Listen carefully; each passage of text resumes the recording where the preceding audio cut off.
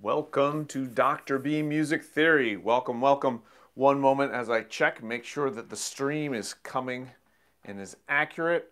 I had a few technical difficulties last time, and I want to avoid those this time. So, oh yeah, that's looking good. All right. So it looks like we're up and running, folks. So good to have you back. As always, this is a live Q&A, and I have a few questions from before that I'm going to start off with, and then as things progress, if you type your questions in the chat, I'm going to look at those and I'm going to answer your questions. So this is a great opportunity for anything that you've been struggling with or thinking about or wanted another opinion on. This is your chance. So I'm going to move over here. I have my laptop over here to the side, so if I look over here, it's not because I'm ignoring you, it's because I'm referencing my materials. So I actually wanted to start with a question that was from a while ago, and it was from Alex Gordon, who asked, in a minor key, is there any information about how a minor 5 chord and a major 4 chord usually function? So, again, the question is, in a minor key,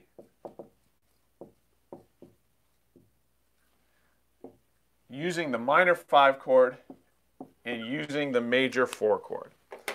So this touches into what I've talked about in my lesson on mode mixture. And that's a good place to review after you watch this video if you want a little bit more, if you want a little bit more of the backstory and the building blocks of how that works, go ahead and look at my lesson on mode mixture. But let me give you a couple of examples on how it could be used. In general, if we're talking about the 4 chord, it can often be used as a passing chord. And let me just give you a progression. Let's take C minor. And let me have the progression be, let me see, we're going to start with a 1 chord, right? 1 chord, a 4 chord, and then let's go to a 5 chord. Then let's go to 4, major 4-6, then 5-6, and then we'll just repeat that progression, and then it'll go back to 1. So let's take a look at what this is going to be like. So again, we start on our 1 chord, we start on our 4 chord, we have our 5 chord. These are our foundational chords, 1, 4, 5, in any key, major or minor. But here we have 4-6, and normally we would expect 4, as it is right here, to be minor. But in this situation, we have an opportunity to use 4 as a major. Now, this is not the only way to use a major 4 chord in a minor key, but it is one of the most common and one of the most effective. Why is that? Well, if you know and remember the rules about your melodic minor scale and the ascending melodic minor scale. So you take ascending melodic minor and your ideas about that and what you know about that. So ascending, and I'm going to write this down here. So if you want to take a screenshot or you want to just pause it to look at this once it's been archived, you can do so. The other is the concept of augmented second melodic leap. And it's something that is usually avoided. So I put a circle around it, and I'm going to put a slash through it. So these two things will help explain why this major 4-6 in a minor key is so effective. Let's also listen to it, because that's, of course, the real test. So if we're going along, we're in C minor.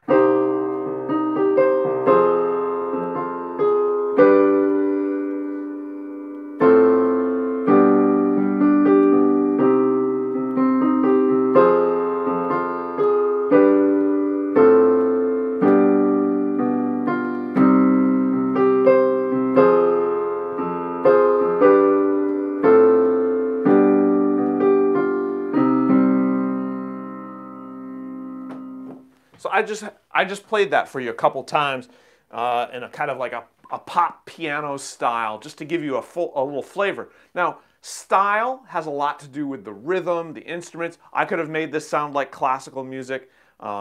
if I had played different kind of rhythmic configurations, but it lends itself, especially when I'm repeating it, so that you have an opportunity to really let it sink in, because your ears are gonna help tell you when things make sense, and they're gonna make some connections for you. So let's go to this. Why did I write ascending melodic minor, no augmented second melodic lead? Well, essentially what's happening here is we're treating this 5, major 4/6, 5/6, it's all essentially a 5 chord, right? It's all basically 5, and it's just the 4/6 chord is really like a passing chord. It's really a passing chord, and it's taking us from root position 5 chord to first inversion 5 chord, and it's doing so by going up the scale as we would for ascending melodic minor. And the reason the ascending melodic minor scale works so well is that the half steps are closer to the destination, which is the C.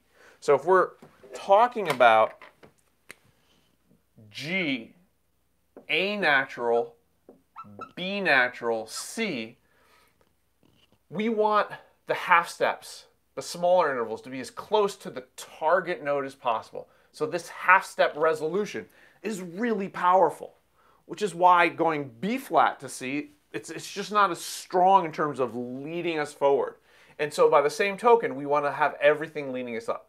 So instead, your option would have been having an A flat here and or a B flat. But you can see that those A flat, B flat, that's lower in pitch. It's closer to the G than it is to the C. And then if you look at its counterpart, the A natural and B natural, right? So A flat is closer to the G, A natural is closer to C. B flat is it's not closer to G, it's closer to G, not in terms of the actual interval, but compared to a B natural, it's closer. So as we move up, that decreasing ratio of intervals helps guide us. Why is that? This is not some random artificial thing. It's connected with the overtone series. As you go up the overtone series, and this is talking about science, acoustics, the way sound works, the intervals get smaller and smaller the higher you go up the overtone series. So when we start going up in pitch, it makes sense that things are going to start getting smaller. It's going to lead us up. And it's why when we do the descending melodic minor, they would be B flat, A flat, because then the half steps are closer to the G and guiding us towards that note. So the reason we have an A natural here instead of the A flat that we had in the minor 4 chord is to help us with that upward melodic, ascending melodic minor scale. And you can hear it, and I'll play it one more time for you so you can hear it, because it's a nice chord progression. We have the 1, 4, 5, and we hear 5 has already got that raised leading tone, right? It's not minor 5. Listen to minor 5. It doesn't, when you have a minor 5, it doesn't necessarily say you're going to go directly back to 1. You could go to like 3 or something very different. So when that B natural happens, is it really wants to pull you up to the C. So when I do that,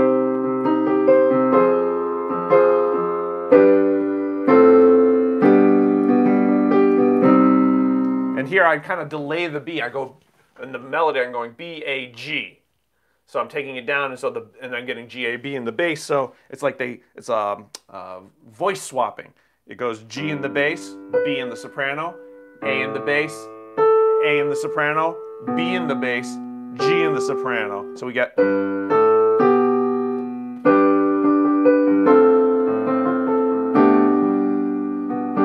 And then I might put an F passing tone to get myself to the 3rd, or I could just stay there. Either one. So that's a great way to use 4, a major 4. Let's look at the other question that Alex had, was how to use a minor 5. So let's take a look at that. I'm going to erase this stuff, make a little room for you all. So a minor 5, and I wrote out some examples for myself so that I could make sure I give you some options. C minor, start with a 1 chord. Let's go to 5-6, and then 4-6, and then major 5. So again, I'm kind of showing you in this progression 2 versions of the same chord. In the previous one, it was minor 4 and major 4 and how they could be used differently. In this example, we've got minor 5 and then major 5. So listen to this one. Listen to this one. Let me see. We're going to go.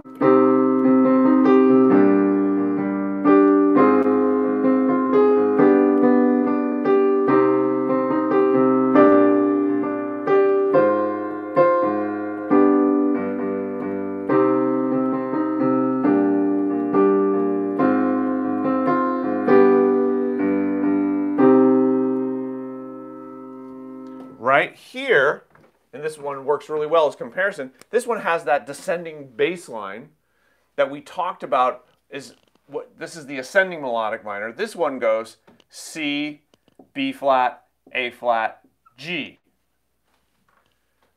So it's descending melodic minor, ascending melodic minor. And you can hear how that minor 5, again, kind of functioning like a passing chord.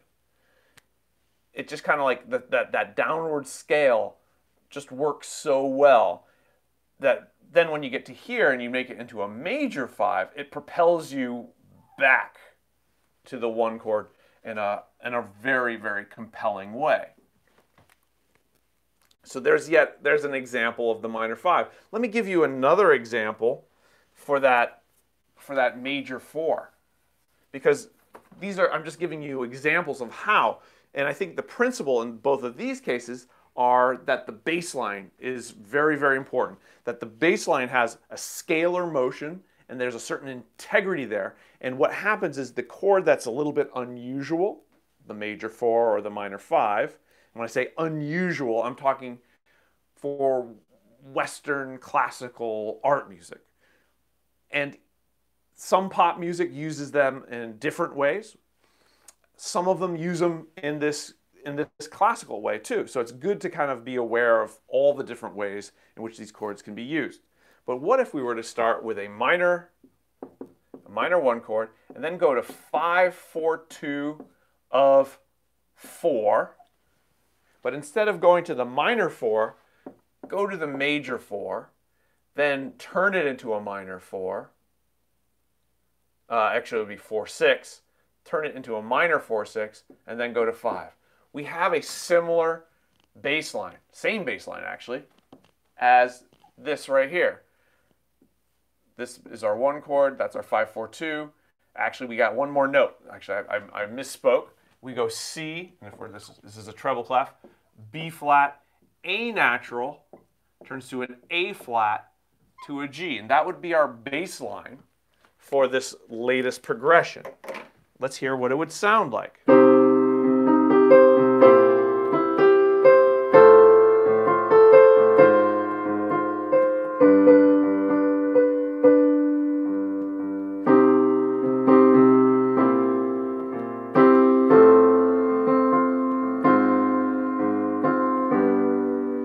Bass line. You get the, and then the E flat goes up to an E natural, and you kind of has a sense of wonder. It stays in this major thing, and then it turns dark by going from F major to F minor, and then G. So here, the 4-6, again, you have this kind of this bass line being a very critical component on how that chord works. That's not to say that you can't simply be going along in a minor key.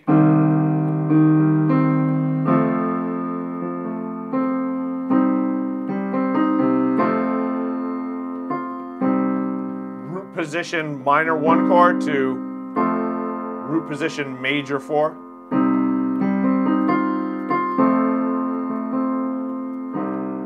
And then let's go to a major 5.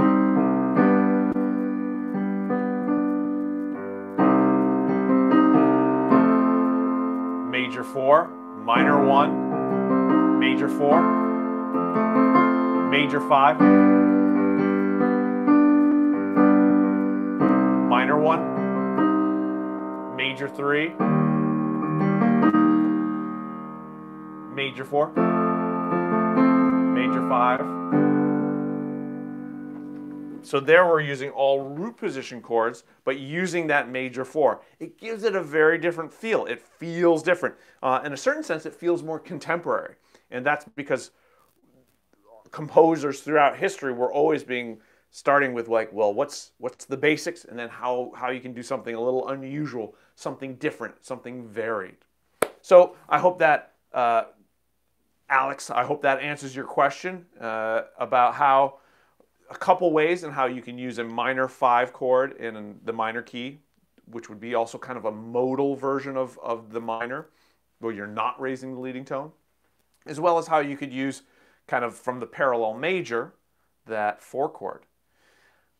Just so you know that I don't forget these questions, and I have so many, part of me is like, I need to quit my day job so that I can really answer all your questions, or hire someone. And I'm not quite sure what to do yet.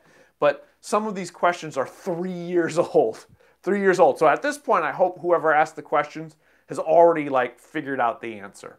But in case you haven't, or in case there's someone new here who hasn't figured out the answer to these questions, I'm going to go over a couple of them before I start turning to the comments. So this was based on lesson 2. So all the videos I have on YouTube, people do a great job asking questions in the comments. I can answer some of them, but I don't get to all of them. So this question was, and I'm going to read it for you. So E flat to A sharp. I'm going to write it out because I want to make sure everyone's following along here. So E flat to A sharp is not something we analyze as an interval when we see it written in notation. But if I was asked to pick out that interval, I would hear a perfect fifth. So in the case to notate it, should I be writing E flat to B flat instead? And so this is a great question on how you hear something versus how it's written. And let's revisit why this is not the way you would write something. So in music theory, we designate intervals of a fourth, which is, this is a fourth, E, F, G, A. Doesn't matter what kind of E, doesn't matter what kind of A. E, F, G, A is always a fourth of some kind. We analyze them as either perfect. If they're a half step lower than a perfect interval, it's going to be diminished. If a half step higher, it's going to be augmented. We don't go beyond that. We don't go beyond like double augmented or double diminished. You could make up those words.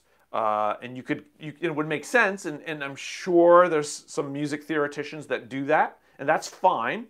But in traditional music theory, so going back, there's not a need for double augmented or double diminished, in part because in most circumstances, that's not the way you would hear it, which is what this question is really getting at. So looking at it, E flat, F, G, A flat would be a perfect fourth. So A natural would make it an augmented fourth. A sharp, it's theoretically, in terms of traditional theory, we just don't call that anything. We just say, that's not an interval we name. So you, in the textbooks or on an exam, you might just put an X. Not theoretically possible. Unless you wanted to come up with something like double augmented. When you hear this interval, certainly in isolation, you are not going to say, sounds like a double augmented fourth. Nobody in the world hears it that way, especially in isolation, right? You hear it as a perfect fifth. It's consonant in sounding. Now sometimes when you put things in the context of other notes and chords around it, these things can change in terms of how you hear something. but there's no context that I can think of that's going to make you hear this interval as a double augmented fourth, which would be a dissonant sound. So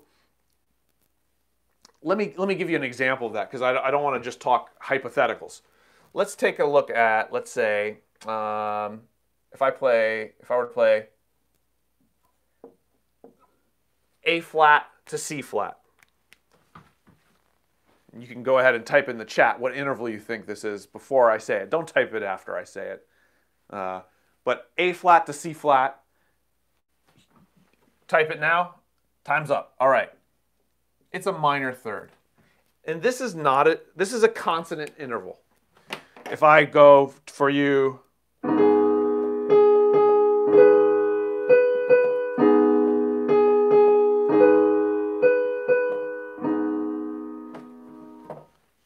it sounds consonant. It's an imperfect consonant. It's not as consonant as a perfect fifth or a perfect fourth, but it is consonant. Now, let me do this. Let me instead go A flat, B natural.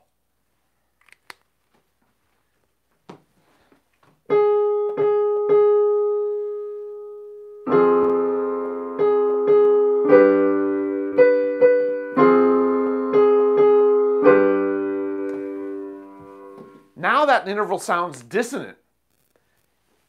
It's the same sound,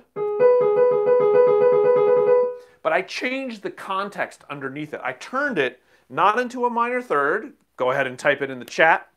When I review things, I'll give a shout out to those who got it. It's an augmented second. And you know, young, and by young I mean not in terms of age, but in terms of knowledge of music theory. Young music theorists will say, Dr. B, it's the same thing. I'm like, no, it's not. It's enharmonically the same, but the context matters. In this case, I was harmonizing this with a minor 4 chord and this with a major 5 chord. In this, I just did it as a minor chord, like a minor 1 chord, an A flat minor. And here I went F minor to G major. And so F minor to G major, as you would find in a C harmonic minor scale, that's a dissonant interval because of the context, because of what else surrounds it. So if I play an F minor triad and then a G major triad and I play A flat to B, no matter what you call it, like you could call it C flat, it's just not the way your ear hears it. So this is an important thing to remember when you're talking about music theory. Music theory should reflect the way you hear things. And the fact that you can call it something else in music theory doesn't mean that's the right way to do it. The theory has to reflect the way you hear it. So you're going to hear A flat to C flat played over an A flat minor triad as a consonant interval, and you're going to hear A flat to B natural played over an F minor to G major triad as a dissonant interval. Again, dissonant, consonant, this is not the same as thing as say good, bad. It's tension, relaxation.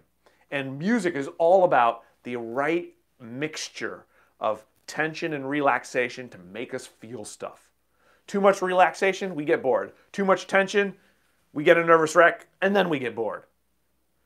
It's the interplay between the two. So again, we're not talking good or bad. We're talking about the different types of ways these sounds interact with us and how their interaction, if done correctly and appropriately, can make us feel something.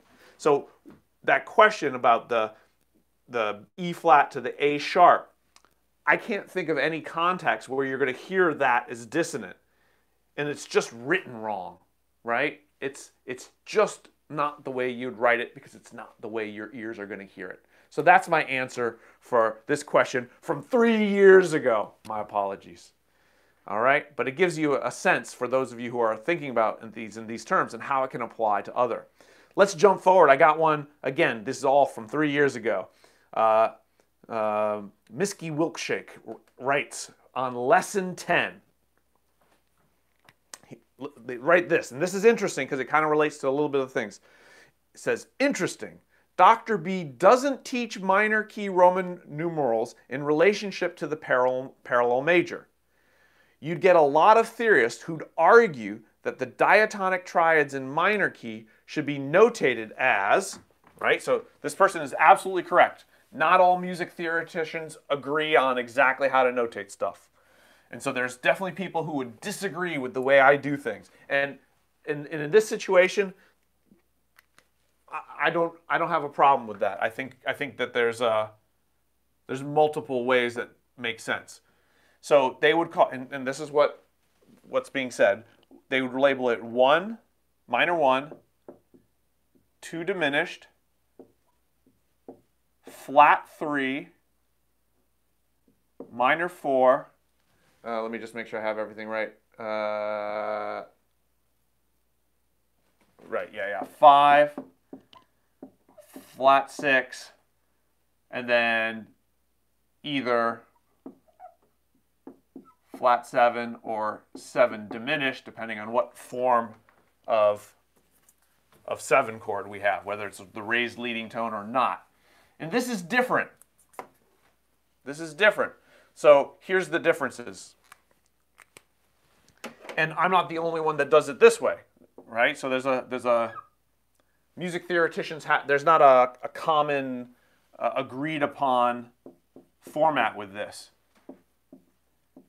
which kind of relates to like the last YouTube video where someone was writing how the use of the word motive that Americans often use versus motif, which most Europeans use.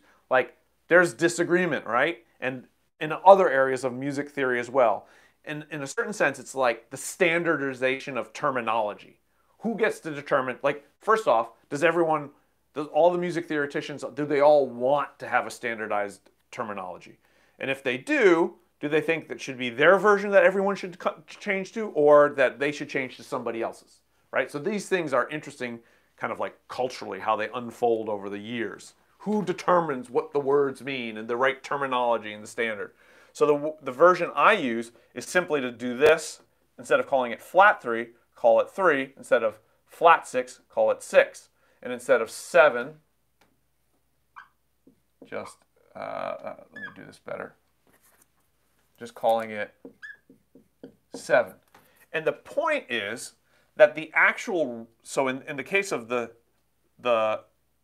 1 chord, the reason there's not anything different here is that C is the root in both C major and C minor. And for a D minor versus D diminished, the root is still the D. Here the root is different, right? In major, it's E, and in minor, it's E flat. So some theoreticians will indicate that the root is different here by lowering it a half step, calling it a flat 3. Now, I do this when it comes to Neapolitan chords. You call it a flat 2. So we're basically saying normally you would expect in the key of C a D, but it's going to be a D flat. So we do that, and I do that. But not in this case. And so here, F, G, these are the same. This is why there's nothing indicated. But here, you're talking about A flat for minor, A natural for major. And here you're talking about B natural versus B flat. And so whenever theoreticians use the flat 6 and the flat 3, they're basically really making it really clear how it's related to the corresponding parallel major. And to be honest with you, I haven't given a ton of thought as to which one I think is better. I was taught the one that I use, and that's in the textbook that I use, and I've seen it in lots of textbooks. That doesn't mean it's the best way. And I can certainly see the argument of saying, well, look, the flat 3, you're indicating its relationship to the parallel major. On the other side of the argument, why is that important? Why is it important to you're in a minor key. Why are you talking about major? It's not what's happening right now. We're in the minor key, and 3 is minor, and we know that. So it's kind of like a like we just assume we're in the minor key, that the 3 is different because that's the way it is, as opposed to relating something to a key, the parallel major, that we're not in. So without giving it some further thought, the pros and cons, I don't know which one is better. And if you want to voice your opinion in the chat, that might be interesting for us to pick up this discussion. So if this is something we want to like think about and hash out a little bit together, go ahead, add your opinion in the chat about that one. But it's a very, you know, like, I think that to their credit, the first thing they wrote in the comment was interesting. And I agree. It is interesting that there's these 2 different methods on how to indicate Roman numerals in a minor key. All right, I want to move forward to lesson 21. Lesson 21.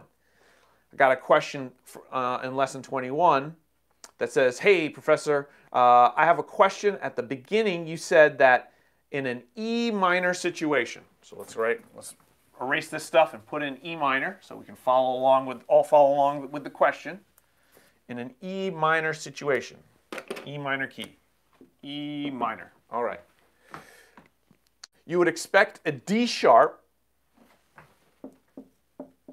and a D natural rules out E minor. So this was lesson 21, which was about melody harmonization. And it was, I'm pretty sure the question is referring to how do you know whether, when you're going to harmonize a melody, whether you should harmonize it in the relative major or the relative minor. Okay, so the question again is referring to melody harmonization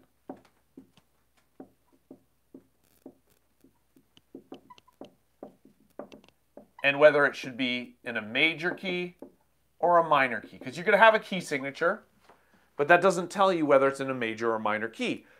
Part of the challenge is going to be to look at the melody and listen to it or analyze it and ask yourself, is this melody implying a major key or a minor key?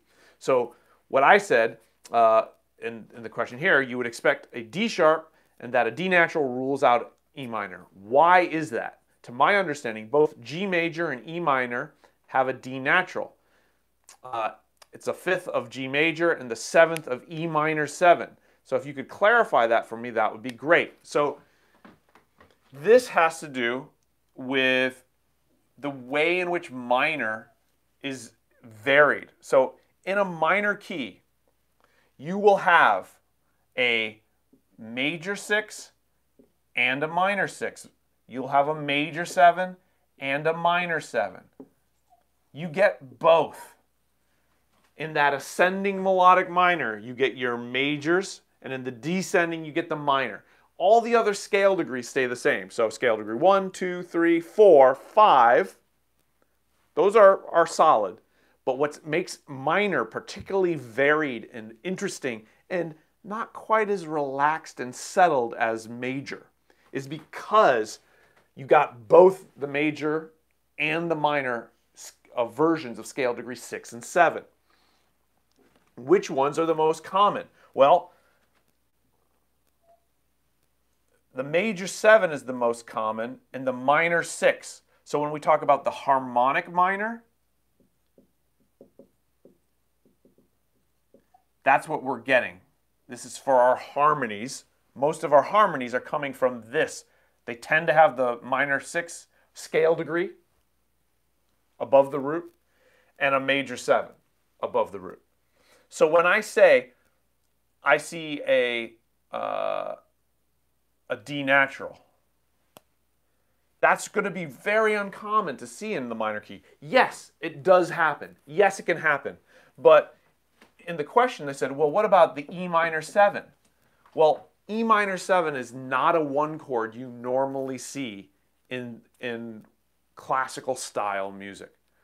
A minor 1 chord, a minor 1/7, this is very common when you start getting into modal music or the like neo-modal music. So we're talking like Debussy going into jazz. You might see this as a 1 chord, a 1/7 or a 1 minor 7. But you don't see that until like the late 19th century, early 20th century. Before that, this would be maybe if you see a minor 7 chord, it's probably a 2/7. It's probably a 2 chord. It's not functioning like a 1 chord. 1 chords would be minor triads. So that kind of explains why when I say, oh, you see so again, what did I say? When I say, oh, I see a D natural, that kind of rules out E minor. It's because 1 minor 7 is not something you see until late kind of French Impressionism jazz. And it's so much more common in G major, which is the relative major. You're going to see a ton of D naturals. In E minor, you're not going to see as many. So when you're trying to decide whether this melody you're going to try to harmonize is in a major or minor key, you probably should go with what's the most common. Again, we're talking about artists and musicians and composers. They're going to find a way to do the unexpected. But when you're learning things for the first time, you want to make sure you thoroughly understand the expected before you even start to try to think about the unexpected and how to break the rules. There's a funny meme where it says like music theory 1, don't do this, don't do this, don't do this, don't do this. And then music theory 2, except then, except here, or if you do this, right? And it's not hypocrisy, it's not bad teaching. What it's reflecting is that it's important to understand what's expected, how these rules work, and then how you can break the rules or establish new and different rules, and how you can make exceptions that give you variety and interest. It's that balance between the two. Human beings, our psychology, it's like this is why it would be great to get in a room, a music theorist, a psychologist, a motivational speaker, and like have them all talk about like how music does things and how people's brains and emotions work. We as human beings, we want a certain amount of certainty.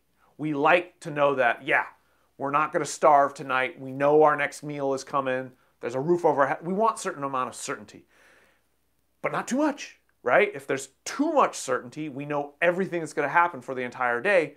We get bored. We want some variety. So our psychologies crave a certain amount of certainty and some amount of variety, which we could call maybe uncertainty.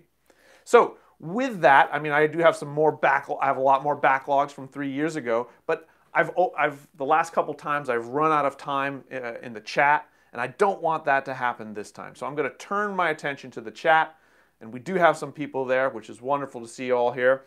Yeah, negative harmony. I still haven't done it. I've looked at a few things, and actually Danny Pippin, who's the moderator for the Facebook Dr. B fan page, which by the way is doing really well. We got people there who are asking questions, and there's other people on there who are helping them. Like I was saying, I wish I had more time to answer everybody's question. I just don't, so I'm just really thrilled with what Danny's doing in terms of creating a community and a culture where you can ask any question at any level. Like, you shouldn't feel stupid for asking, like, what's the difference between a B flat and a B natural, right? We all start at a certain level. We all then develop from there. And so he's been doing a great job with that. And I see that Jazz Hub is now on my case too. So it's important. I'm going to get to it. I apologize that I haven't done so yet. So I know all capitals and question marks. I appreciate the urgency. Keep lighting that fire, right? Like if you keep telling me, eventually I'm gonna give you what you want. So my apologies. Alan, I skipped you first. How do I efficiently teach the rules of harmony without getting tied up with artistry? Ooh, that's a great question.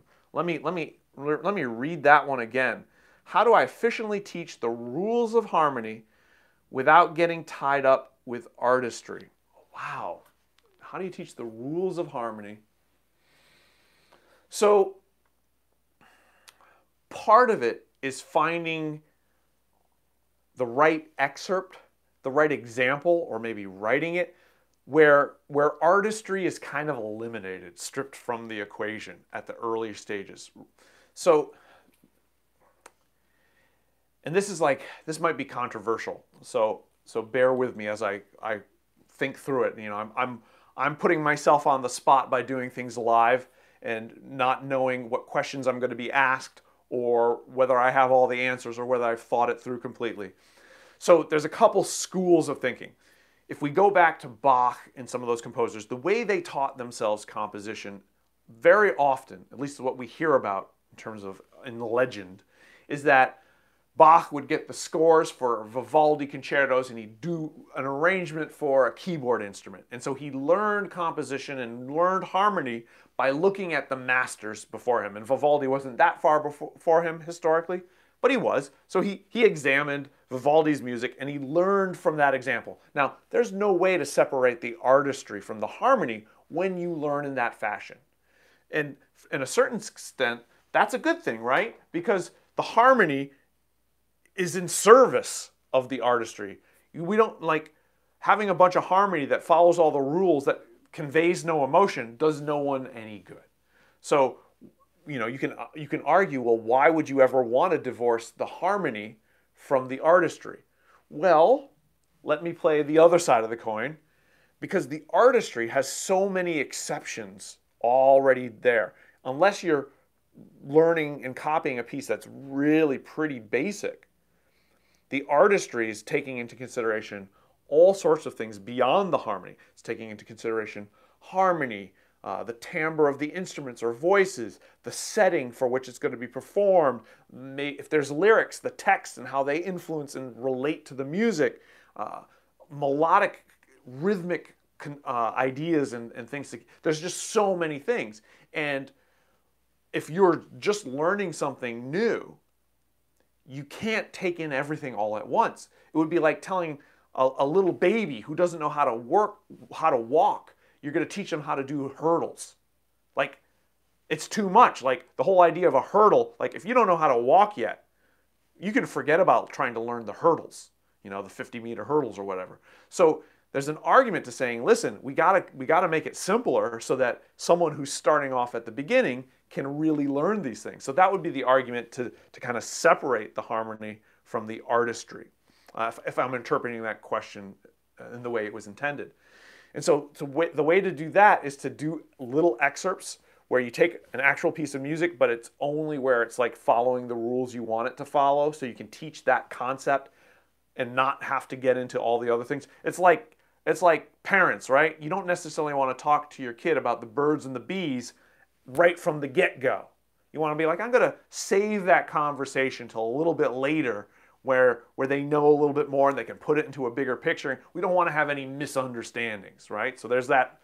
It's a similar school of thought, maybe an analogy.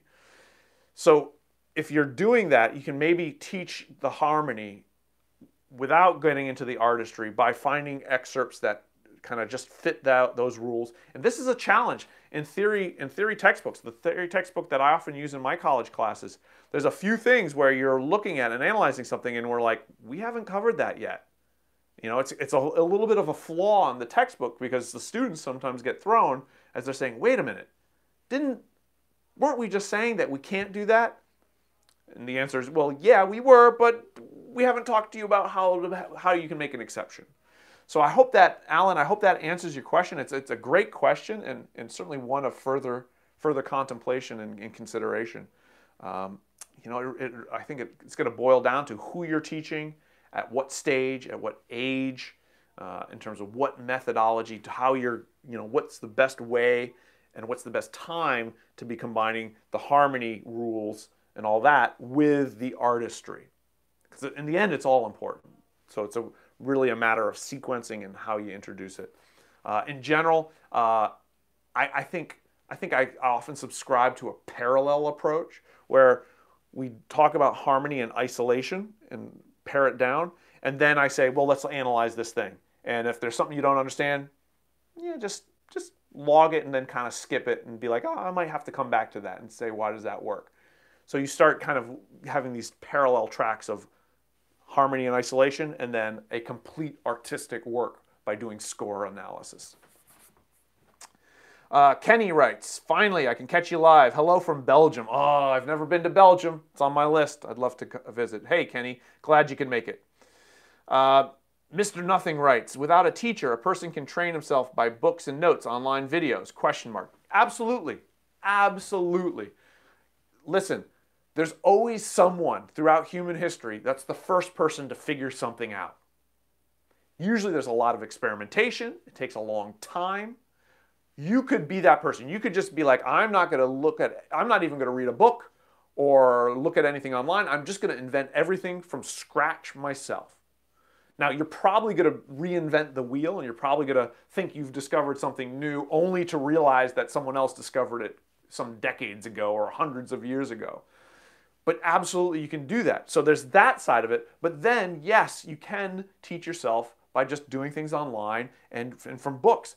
Super valuable. This is why libraries are wonderful things. And when you have all these, Andrew Carnegie giving all this money to create libraries that people could just go in and read books, it was mind-shattering, just free information. It was mind-boggling for the late 19th century that was something that was now becoming available to people. So absolutely you can teach yourself. I recommend that the trick is of course, there's pitfalls, right? And you want to be aware of those pitfalls. Some of those pitfalls are finding the book that's at the right level for you. If the book is too complicated, you might get frustrated, you're going to give up.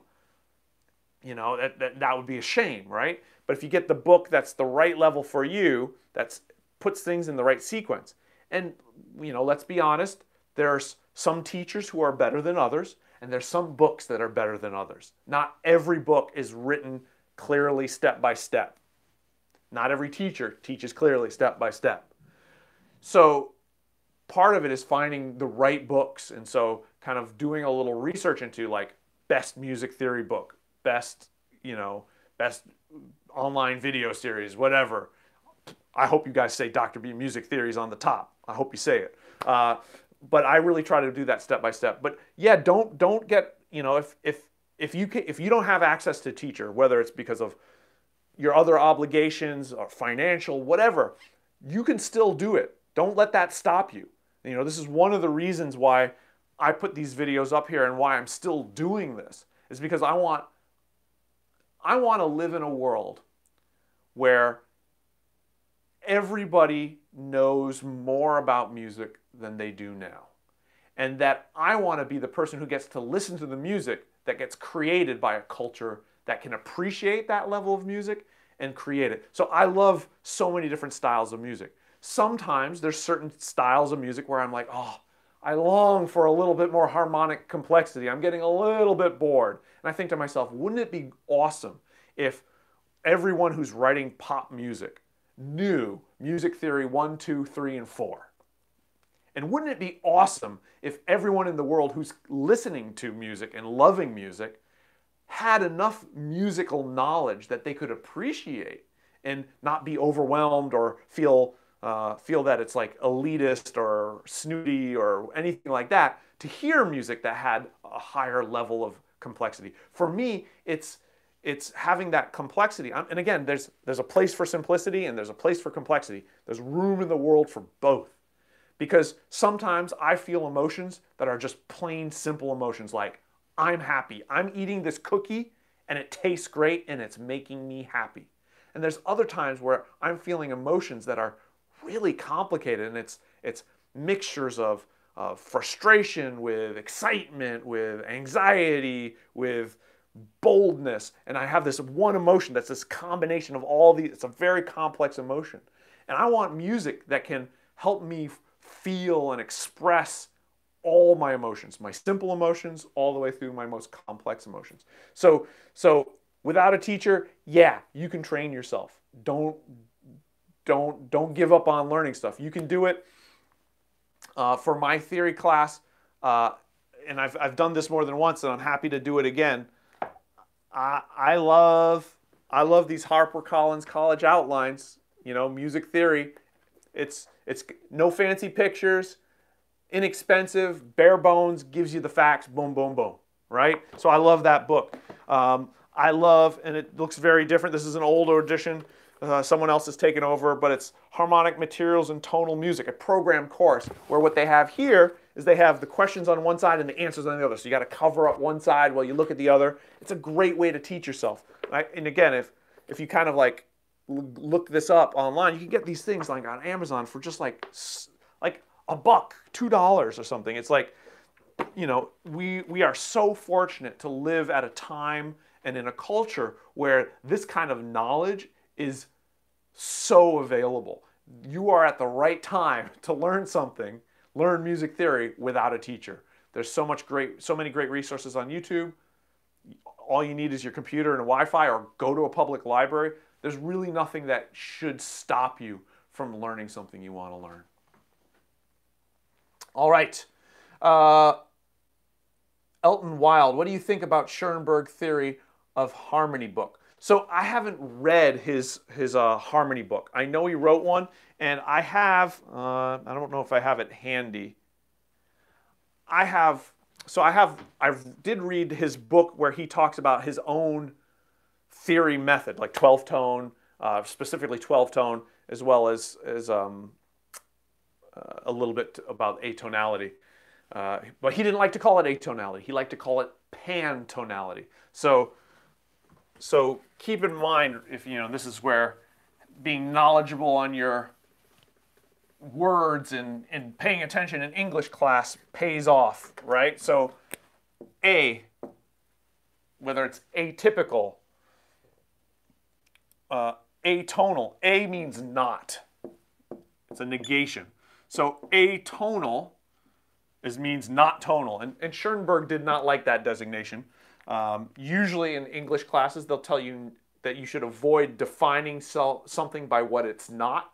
Instead, you should define something by what it is. So he liked the word pan. And pan means all. So Pan-American, all the Americas, North and South America. Now, pantonal, and the problem with pantonal, and I think maybe the reason, even though Schoenberg wanted to use the word pantonal, it did not catch on. Most people don't say it, they say atonal. Or, I'm wondering if the reason it doesn't is because this is kind of an oxymoron, meaning it's two things that mean the opposite. Tonal, by definition, means that there's one central pitch, chord, and scale. That's what tonal means. Pan meaning all central pitches. That's like, no. Tonal means one. So when you say all one, it doesn't add up. It's like a paradoxical. So I think that's why, whereas not tonal is actually very descriptive. Because when you listen to, especially early Schoenberg and through his 12-tone stuff, there is no one central pitch, scale, and triad. There isn't. And he did that by design. He did not want there to be one central. And so it's not tonal. So I actually think atonal is the more accurate terminology for what Schoenberg was doing.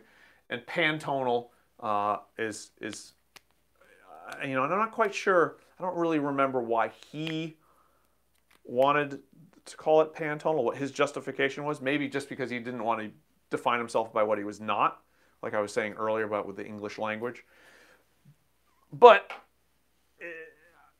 I think it's more accurate, to be honest, from my side. Now, if I remember correctly, he did write a music theory, like a harmony text that dealt with more traditional harmonies as well.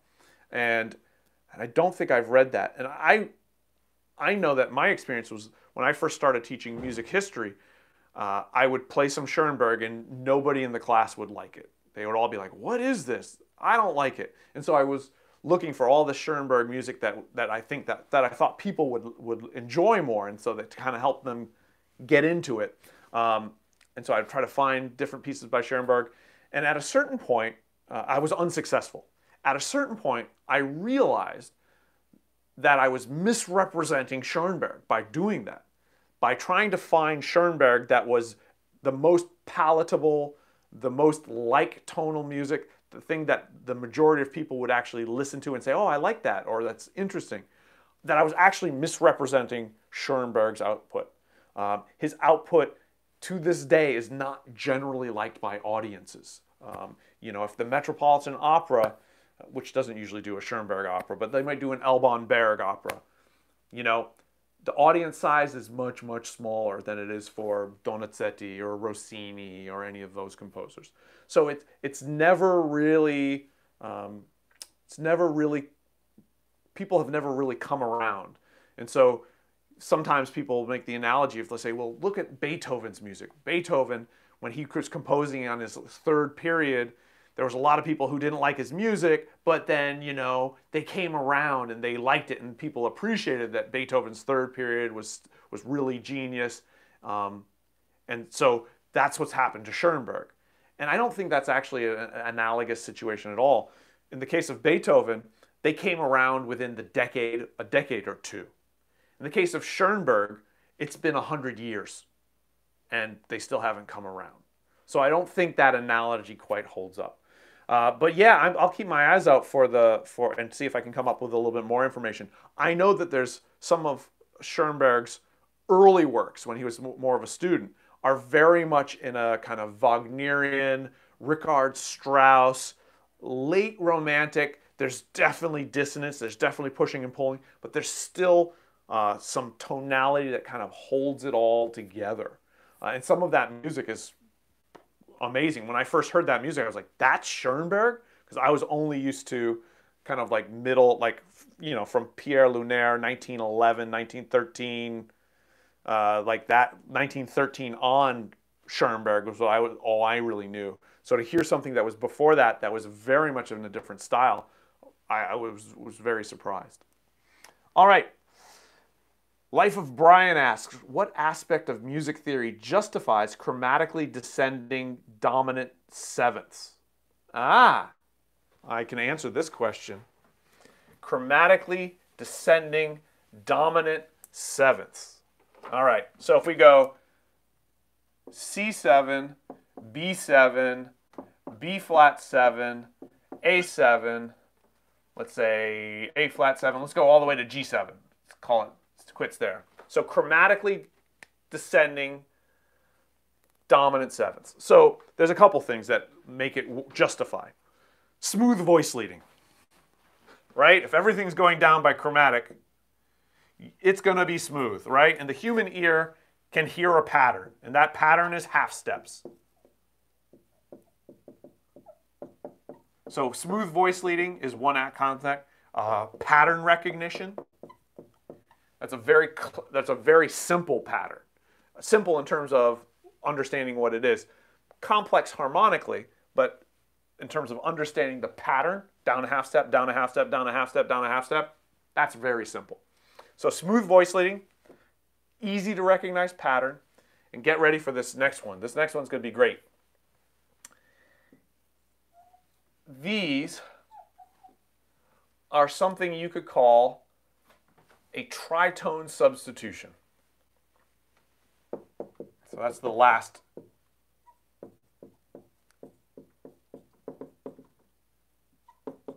And let me play it for you before I move on, right? Let's go.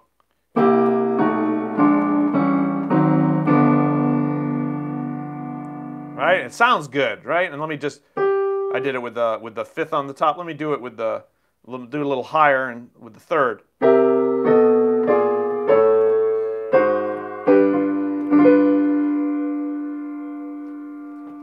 So that's what we're talking about. It sounds great, but check this out. I'm going to put F7 here. I'm going to put E flat 7 here. I'm going to put D flat 7 here. So, circle of fifths. I'm going to write that down because tritone substitution of the circle of fifths.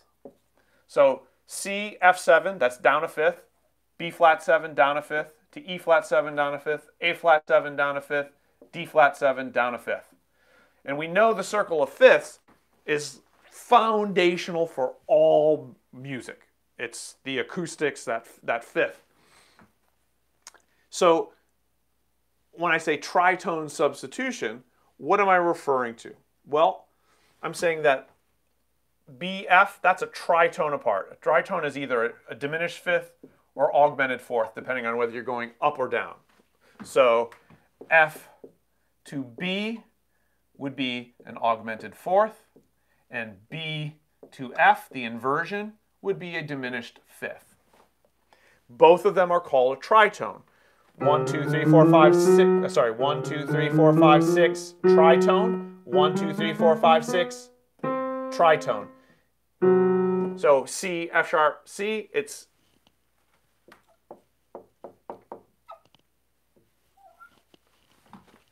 the exact same number of half steps.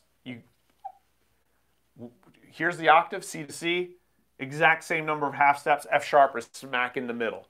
So tritone, 1, 2, 3, that's where it's coming from. It's dividing the octave into three kind of like pieces, C, F sharp, C. This diminished fifth, augmented fourth, these are just inversions, inversions of the same interval, and they have that same quality. So why does a tritone substitution work? Well, the roots are very different and dissonantly different. These are not like consonant substitutions. But what is the third of an F7? I'm going to let you think about it for a second. The third of an F7 is an A. What is the seventh of an F7? It's an E flat. What is the third of a B7? It's a D sharp. What's the seventh of a B7? It's an A.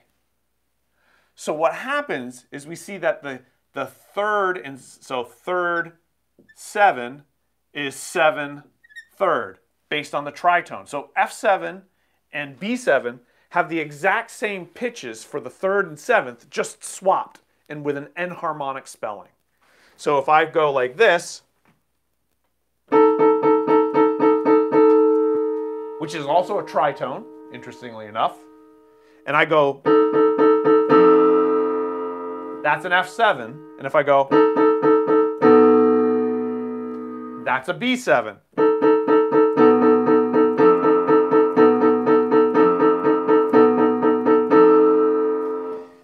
The fact that they have two notes in common and the roots are a tritone away, there's enough similarity. Those two notes in common make it so that the ear hears them as being related. And why am I not talking about the fifth? Well, because the fifth is the most commonly omitted note. And so we're kind of just leaving it out because root 3, 7 are the defining chord members for a seventh chord. Fifth, especially if it's a perfect fifth. If it's not a perfect fifth, then it's important. But if it's a perfect fifth, it's kind of implied, and you don't really need it. So especially when we're talking about tritones, we can leave that out, and we're good to go. And so this descending chromatic, how do we justify it? Well, these are just tritone subs. Every other chord is a tritone sub from the circle of fifths, which is a super cool kind of thing. And so, yeah, I mean, it's such a great progression to like.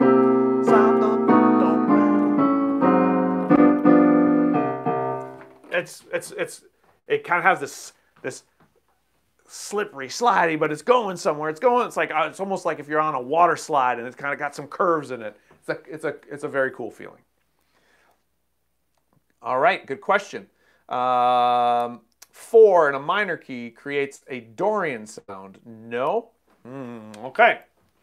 I'm going to write it out here because, again, we want to make sure everyone's looking at the same thing and thinking.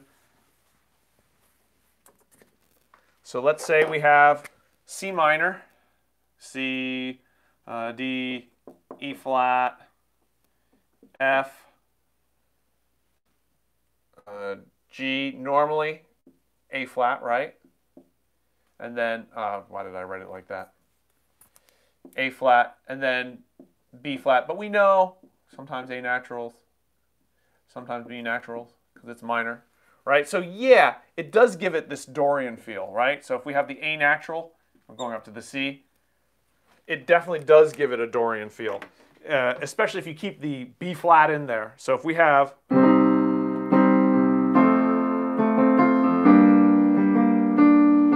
let me see, what could I go to after that? Let me go to a D minor. So I'm going to go C minor, F major, G minor, D minor.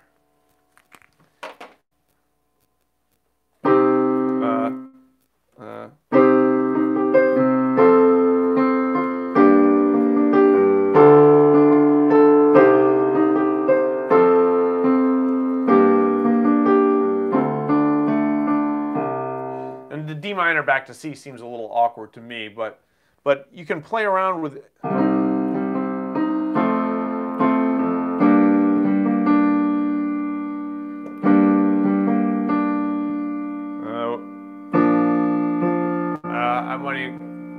I might prefer if I was writing like some kind of pop modal song, go into a B flat major triad afterwards. So I keep going minor, sonority, major, minor, major. Let me get my head out of the way so you can see that. So.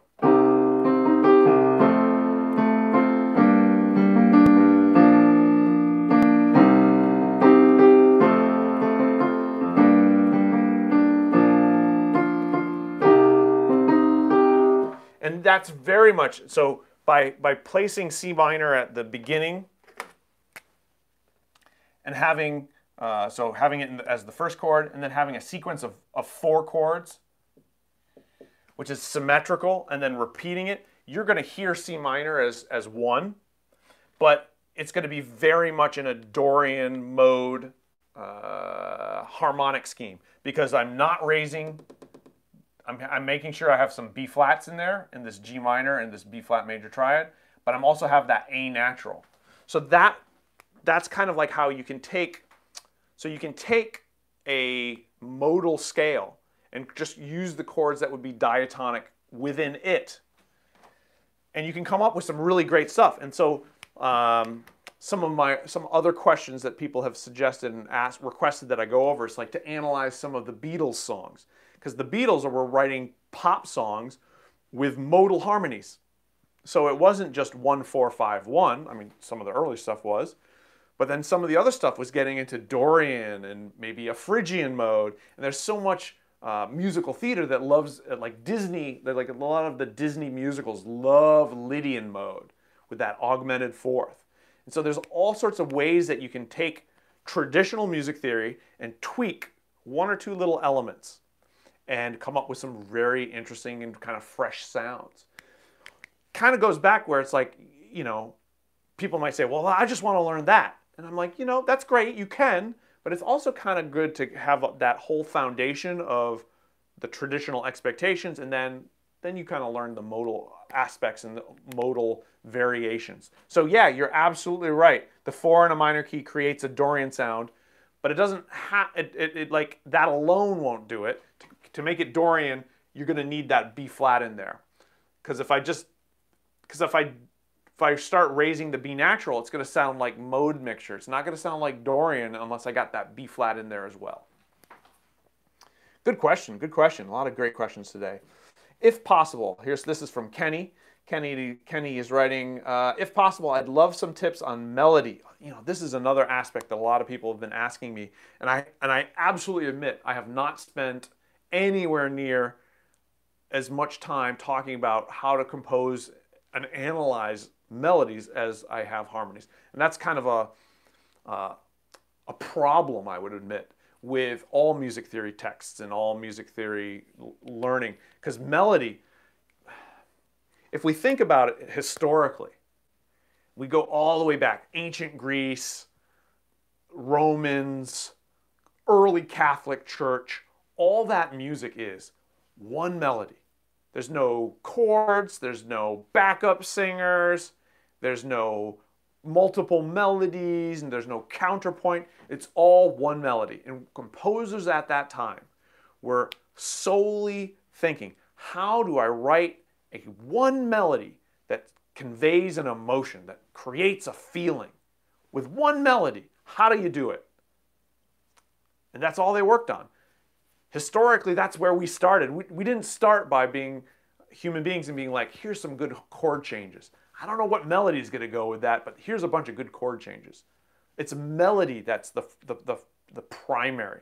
And when we think about our favorite song, we're often singing the melody. We're not arpeggiating the chords that go behind it. Maybe there's some very special people out there who do that, but that's not for most of us, right? So, yeah, melody. So, Kenny, I went on a tangent there. Let me finish reading your question. Whenever I try to work on melodies, they often end up too classically styled, while I try to go for a more romantic, modern, or even fantasy theme. Ah, such a great question. So, aspects of melody, and again, analyzing the melodies from different styles, because each style has different, and they're not going to be big differences, but there's differences on the kind of melodies, rhythms, melodic leaps, scale versus arpeggio. Like, there's differences with every style on how melody works. Ornamentation, all that stuff gets factored in. So classical melody, so we're talking like Mozart, is going to be different than romantic. Let's think Wagner. And then you said fantasy, which is basically romantic goes to Hollywood. And there we get this kind of like fantasy. I'm going to give you another quick story just because it's interesting. I was in Paris a number of years ago doing some performances and giving some lectures. And I was in a music store, and the owner who had sponsored me to come and talk came in as I was looking through some of their backlog and stuff, and said, hey, did you know Branford Marsalis is here? Branford Marsalis is a super awesome jazz saxophonist who also played with Sting and lent a whole awesome jazz element to Sting. He was on the Tonight Show with Jay Leno. So fantastic saxophonist, and he was there, and I was like, whoa, that's great. And so I ended up, so I got introduced to Branford Marsalis, and we were talking about some things. It was great, and we ended up exchanging a couple emails, and we were talking about different compositions and compositions today. And he was saying how there's so many contemporary composers writing in this kind of Western European extended classical tradition who have these very interesting ideas. It's very sophisticated, it's very learned, they have so much knowledge, and there's no melody. There's no melody that anyone who's not super educated could have a hope of following.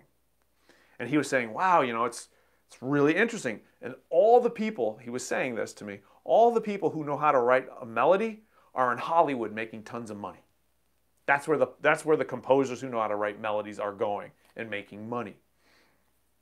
And I was like, yeah, I think that's, like, as a generalization, not true across the board. Of course, there's exceptions. But as a generalization, I was like, yeah, that sounds about right. And so when we're talking about this kind of Hollywood fantasy, we're really talking about taking these romantic Wagnerian elements and starting to blend in some other things, kind of like what we talked about a second ago, certain modal aspects, taking away some of the like condensing it. So Wagner, man, his music is long, like hours. You listen to a Wagner opera, it's hours. So kind of taking that and condensing it is what a lot of the Hollywood composers do for, like, Lord of the Rings, Harry Potter, some of the Marvel superhero movies, and they condense it. So what are the things that they're using? Certainly harmony is important, but there's certain melodic things that are also important. And I'm going to talk to you a little bit about leaps, because that's probably the most important aspect of it. And I'm going to admit right now, I'm going to do a very hapdash answer to your question, because it really deserves some serious time, and it's something that's, again, like with negative harmony, this is another one of those things that's on my list of like, it would be really valuable to make like a whole mini series of how to write melodies for different styles. Someone wrote me that they were really interested in learning how to write in different styles so they can write for British pantomime group ensemble. So for like puppet theater, I guess, or not necessarily puppet, but for theater, but with different kind of musical styles. So how to capture different musical styles. So I've been thinking about that. So I'm going to give you a quick version. The amount and kinds of leaps in a melody. So there's good melodies have a ratio of stepwise motion to leaps. Classical music, that percentage is a lot higher in the steps. So Mozart, like, so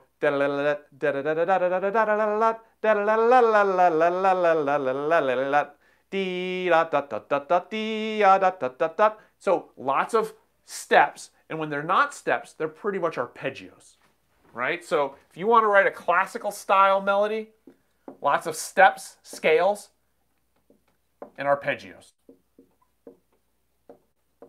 A lot. You're going to have some leaps. Yes, you will have some leaps that are a fourth or a fifth or a sixth or an octave or even a seventh, which is a dissonant interval. So you're not going to find a lot, but predominantly steps and arpeggios. And when you get into the Romantic era with Wagner, you start finding wider leaps being a larger percentage. Not only wider leaps, but dissonant leaps. So more leaps and more dissonant leaps, like a tritone, like a minor seventh, like a major seventh. These are unusual leaps. Unusual for classical, but usual. And then you're going to use some of that in your kind of Hollywood fantasy. You're going to have those same. You're going to use more leaps. Now, it can't be all leaps, otherwise it'll sound like a musical ping pong ball or something. But you can certainly have more leaps. I almost was going to do this today. So when I was a kid, young, I had a cassette, back old school technology. Cassette, it was like of ABBA, which was a European group, pop. Their success has continued. It's kind of like amazing. It spawned Mamma Mia, the musical, which turned into Mamma Mia, the movie. And for some reason it came up, and I started listening to some of these songs that I hadn't really listened to since I was like maybe 10 or 12 or something like that. And I was listening to their song, The Winner Takes It All. It's like one of the only sad ABBA songs. And even then, it's not all sad because it then comes in with this driving beat, which kind of gives it this whole other level of emotional meaning. But the chorus is all built around ascending, having an ascending minor seventh leap. And it'll do it, it'll have it a leap here, and then it'll go and a leap here, and then a leap here. It's almost like a sequence. And they use that. And I don't know what it was, whether it was a combination of nostalgia or the power of the song with the minor chords and the way they moved, or that wide leap of the melody. But I was like, I started getting choked up. I started getting like all emotional. And I was like, whoa, this song is like hitting me in a way that I didn't expect it to happen. And so leaps, I mean, I'm a sucker for good leaps.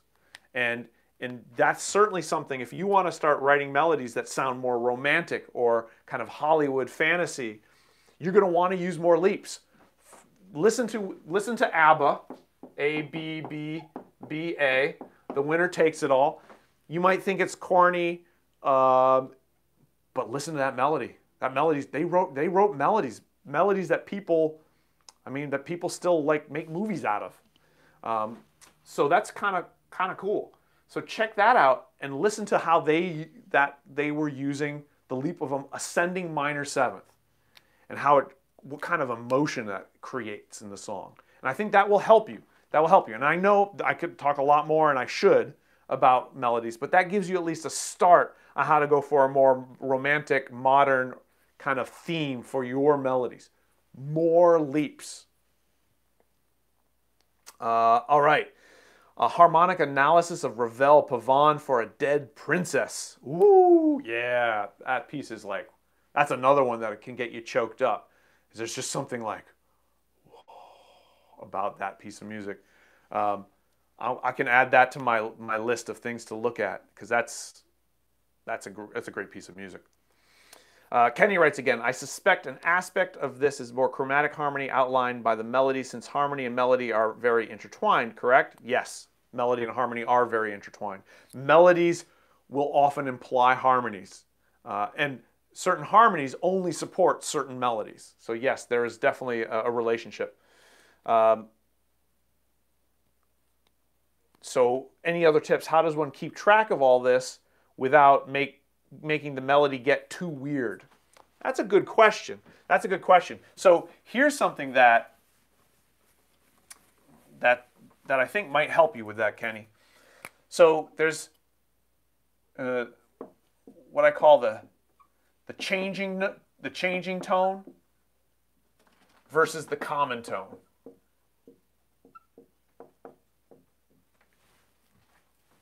So what you can do is when you get a set of harmonies, you can look for what notes change between these harmonies. So let's say we just have C minor to F minor. And you say, listen, I want to make sure that my melody really shows what's different about F minor as compared to C minor. I want to find the changing note. If that's the goal, your melody would go from G to A flat, and it would sound awesome. And you'd be like, oh, because there's no A flat in the C minor. And you get this half step motion. Changing notes by half step are super effective. They're close enough that the ear's like, ooh, shift, but it's connected. So find the changing note. Find the note that changes between the harmonies. Now, if the harmonies are so complex and they keep changing so much and you keep going for that changing tone, that melody could get kind of weird, kind of fast. And that's where you might want to find the common tone. So let's take that same thing, C minor to F minor. Here, you find the notes that are in common or stay the same between the chords. So C minor, you just stick on that C rather. And you can do that with any level of complexity. Now, in the case of the chromatic descending major minor seventh chords, that's going to be a lot harder, right? Because it has nothing in common with, right? So there are certain chords where there is nothing in common. So you got an option. You got to have two options there. One is to rely on patterns, right? Because even if you're just going, let's say your melody, you want to do a melody that says,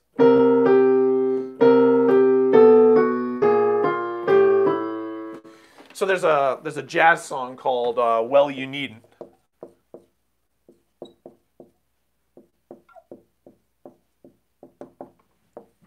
And it has a bridge that has like these kind of chromatic up and down major minor seventh chords.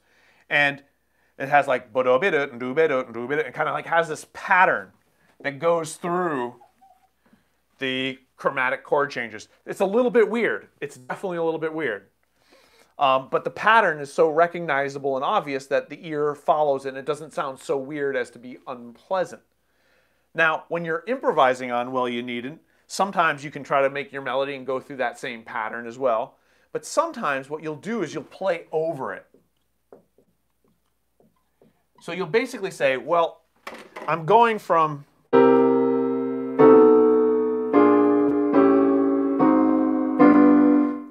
let's say I'm going from C7 to G7. I'll just play as if it was all C7 for that whole time. And the chords will change underneath me, but I'm just playing C7.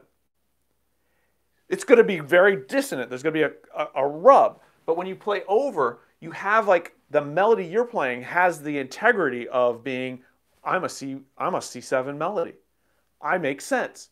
And the human ear will say, oh, listen, I'm latched onto this thing that makes sense. Now these harmonies are going on underneath it, and they don't go on, but At some point, when you shift to that G7, everything then switches and makes sense again. Everyone goes, ah, okay, I get it.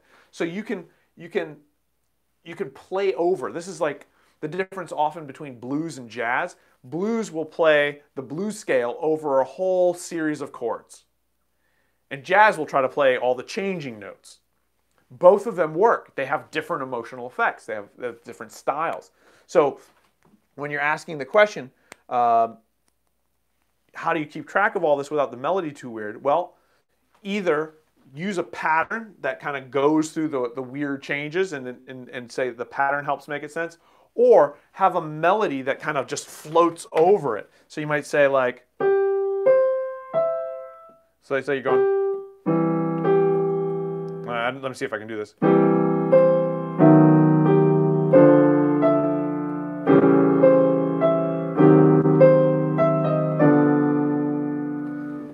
And again, at that tempo, I don't think it was super effective, but the idea of this thing that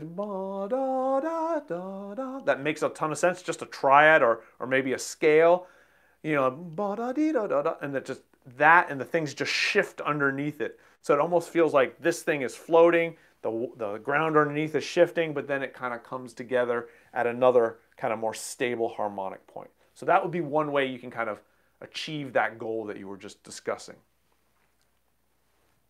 All right. Hey, Nolan. Hey, Nolan, how you doing?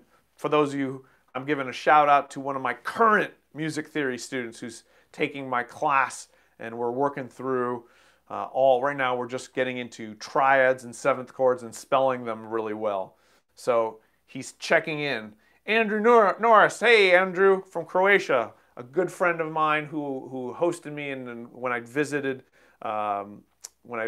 Oh, from Croatia. Oh, okay, not in Slovenia anymore. You must be at your other place. How nice, excellent. Yeah, Andrew's a great artist, visual painter, as well as documentarian, who's made some really interesting films, and he's composed his own music to go with these documentary films. So he's a great example of someone who's learning in all sorts of different areas and putting all different kind of art together to do some interesting work. And he has a house in this rural village in Croatia where it's like electric, like all of us who are like, you know, worried about our smartphones and whether the cell Ethernet cable's working. Like, this is a place where they don't have those worries. They have other worries, but not those worries. It's a different. So he's done some really interesting things in looking at their music, their cultural music, from a different part of the world, different influences. So he's done some really great stuff. So Andrew, good to see you. Good to hear from you. We got another from Yan.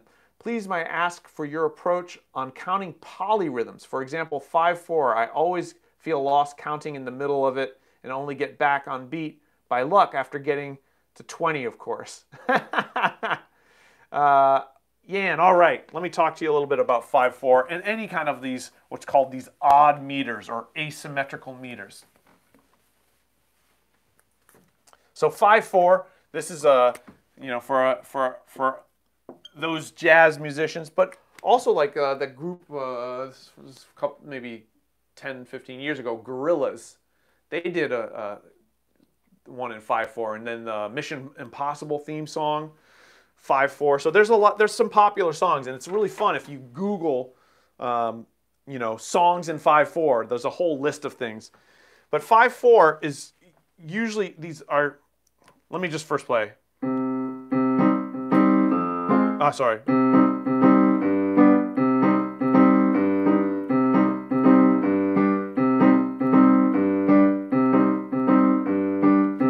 So that would be an example of 5/4. Any odd meter is some combination of 3 and 2, because human beings are generally, we're thinking either a 2 subdivision or a 3 subdivision.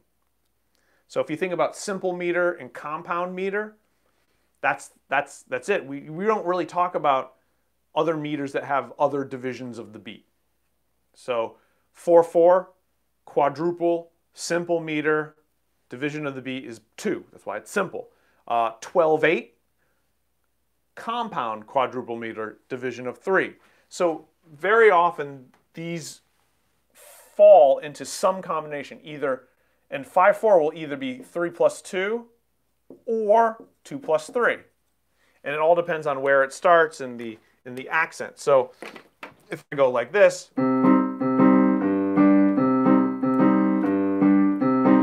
that's 3 plus 2. And if I go, so if I go,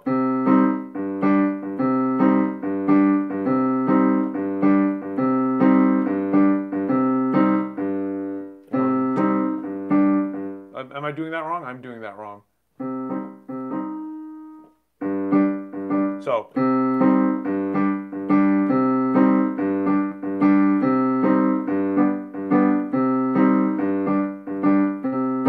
So that would be 2 plus 3.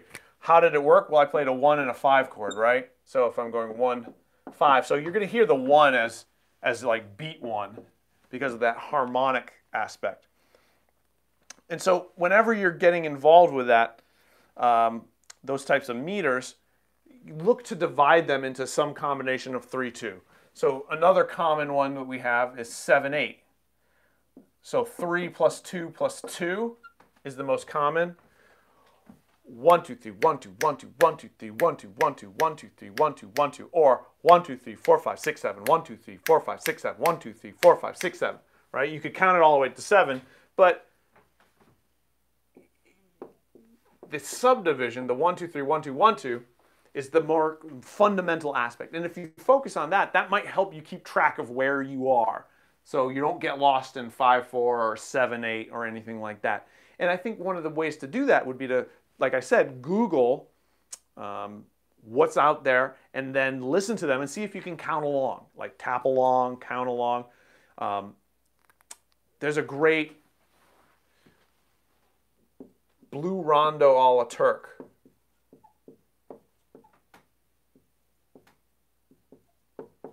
So Dave Brubeck, he's the one that did Time Out, which is this, oh no, Take 5, I'm sorry, from the album Time Out. So Take 5 is this 5/4.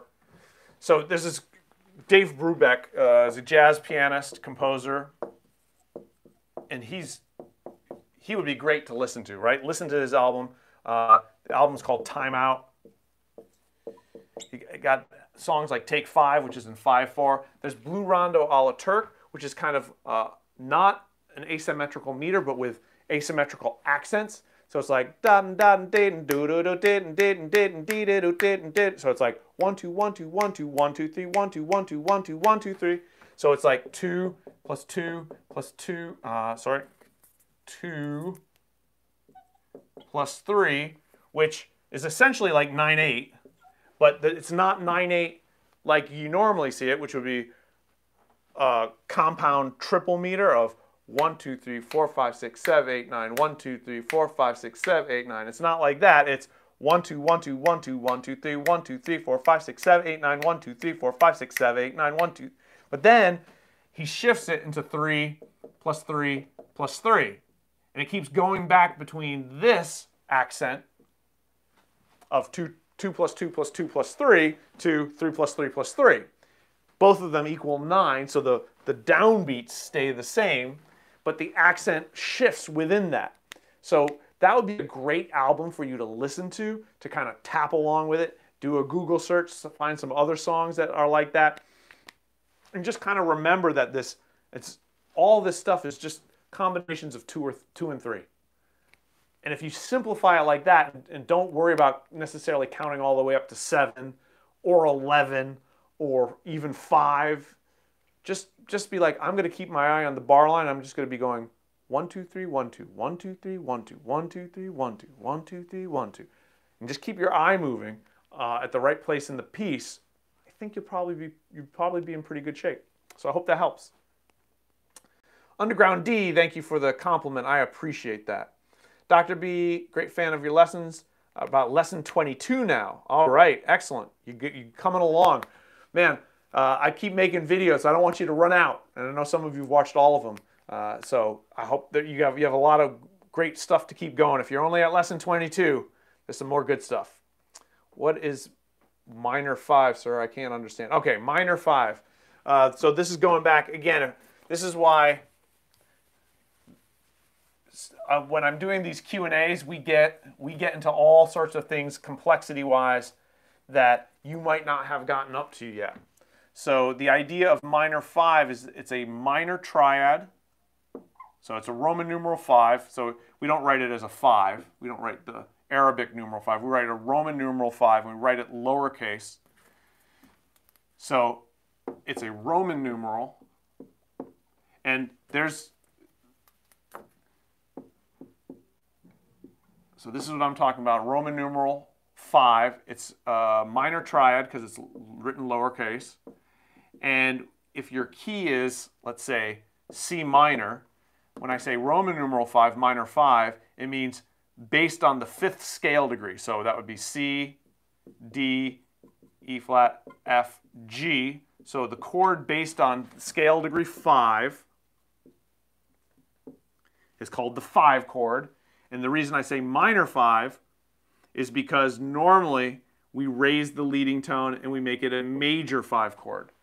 And by 5, we're talking about the Roman numeral where it occurs within a key. So that 5, again, let me say that again. The minor is referring to sonority, because there's major, minor, augmented, diminished for triads. And then the 5 is referring to where it occurs within a key. It's that the chord built upon the 5th note of the key. So if you're in F, the 5th note is a C, F, G, A, B, B flat, C, or F, G, A flat, B flat, C. The triad you built upon that 5th note is called a 5 chord. And then in a minor key, they tend to be, if you just look at the natural form, it's a minor triad, so we say a minor 5. But often it's raised, you raise what's called the leading tone, which is scale degree 7. And you make it a major 5 chord. So one of the challenges is very often I'm talking, admittedly, reasonably quickly. I'm saying minor 5, it's a leading tone, scale degree 7. And part of what you want to be able to do as a music theory student or person who's getting better at writing and composing music is start getting the terminology and understanding it quickly. I do tell my students that speed counts.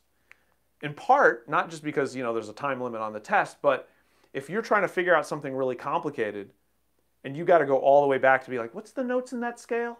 What's that interval? By the time you figure all that stuff, you might have forgotten what the original question was. So that's why I say speed counts. So that's what I'm talking about when I say a minor 5 chord. All right. All right, we've got some of you helping each other out. That's great. All right, good. Learning a lot. I love it. So this is from That Was Tricky. Can I use the notions that you gave us to analyze modern soundtracks of Japanese composers? Music composed by people of a different culture with a different ear who follow different rules. That's an excellent question. So in general, the answer will be yes, you can. So yes, you can. And let me clarify. So there's a composer named Tan Dun. I'm not sure of nationality, but writes film scores.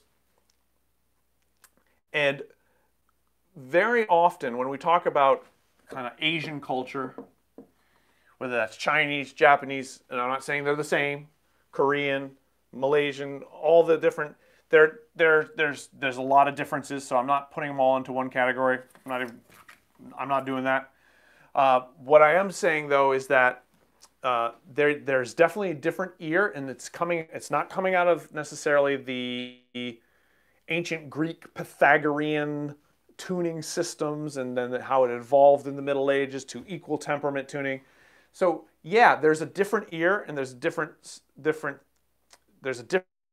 style to some of that music. That said, there's a lot in common because a lot of what we're talking about, and you've heard me say it more than once, acoustics human nature, science, right? Doesn't matter what culture you come from. We all are human. We all have essentially the same biology in terms of the way we hear things, the way our brains process things, the way our emotions work. Not necessarily what we feel, but the way they work, the mechanism, the hardware, the software, the wetware, whatever we want to call that. There's definitely a lot of similarities. And a lot of the reasons Western music evolved the way it did was a combination of these universals, science, acoustics, psychology, that applies to everyone. And then some of it is cultural. So there's two sides of it, right? There's the cultural side, which changes, and then there's the universal. And when we are studying music theory, we're studying both, right? We're talking about both. And sometimes I try to point out when something is definitely in the universal side, I'll sometimes say, this is the way human beings hear things. I'm not just saying about Western European, I'm saying human beings hear it this way. The perfect fifth is the most constant interval, not just in the Western world, in every culture. That fifth is your that's your foundation. It's your perfect, it's the first interval that's different, with different notes. It's got a thing, and you'll hear things resolve and revolve around that. You'll also have that tension and relaxation. Now, how that happens is sometimes very different from culture to culture. So I would say that you're probably going to be able to use, I would say maybe as 50% of what we're talking about, probably more, to be honest. I would say, let me put it this way. You can use 50% of what we're talking about to analyze music from other cultures. That means you're only halfway there. There's a lot different. And I remember I was at a certain point, I was really, really into trying to figure out the difference between North Indian and South Indian music. I'm talking about the subcontinent of India, and studying the difference between the kind of sitar, tabla style of North Indian music compared to South Indian music. And I was listening to different styles and recordings, and I was going to concerts. And I definitely got to a point where I was like, I understood, I understood a good amount. But I remember going to a concert and being like, I don't think I can figure out any more without really having someone from the culture explain it to me. Like, there was a limit on how much I could understand without the cultural references. Like, I could only go so far to understand it from the universal side of perspective of music, of rhythm, of melody, of tonal center, of modal centers. And then at a certain point I was like, yeah, I definitely feel like I'm missing stuff that I just don't get. And the same would be true if someone who came and looked at, let's say, who'd never ever heard of Christianity, did not know anything about it, and then saw some of the religious paintings. And you might be able to say, oh, I can understand the use of color, of perspective, but this whole guy on a cross thing, I don't know what you guys are, what's your point with this? There just would be some cultural things that would not be understood without understanding the culture. So in the case that you're talking about, composers, soundtracks by Japanese composers, Western culture has been so influential that a lot of the Japanese composers writing soundtracks to movies are blending their culture with Western. So this is being blended. And so what they're using is they're using some, let's say, Japanese cultural elements and some Western cultural elements, and there's this universal aspect of music. So you're going to be able to get more than 50% when you analyze most soundtracks by a Japanese composer, because there's some Western cultural musical elements that are involved in it as well. The aspects that are usually non-Western tend to be instrumentation. You'll find instruments that are non-Western instruments, which means different timbres. You'll have more exploration of modality than you might expect, but at this point, Western music has so much modality in it as well that that's not as unique as it used to be, because that's kind of been reabsorbed into the musical language. And there will be certain melodic very much melodic inflections, stylistic things. So like the way in which you use trills or grace notes, that type of ornamentation is going to be uniquely from the non-Western culture. That's where you'll find a lot of the biggest differences. Melodic inflections, instruments, maybe more modal, so the harmonies won't change in the same way. That said, there's a lot of stuff under that that's going to be very common. And you're going to find that there's a lot that's shared within that. So yeah, you're going to be able to get a lot. But, you know, that's why there's going to be something you don't get unless you absorb that culture. And this is true within Western cultures. You know, just because we say Western culture doesn't mean they're all the same. Goodness gracious, Italian music versus German music versus French versus English, they're very different. And I've mentioned on my series here more than once that I lived in Germany for a year. And I actually had the goal while I was living there to try to understand why German music sounds like German music. I wanted to know why the German music kind of tended to be more on a bigger scale than French music often, more kind of like tense and gritty and muscular.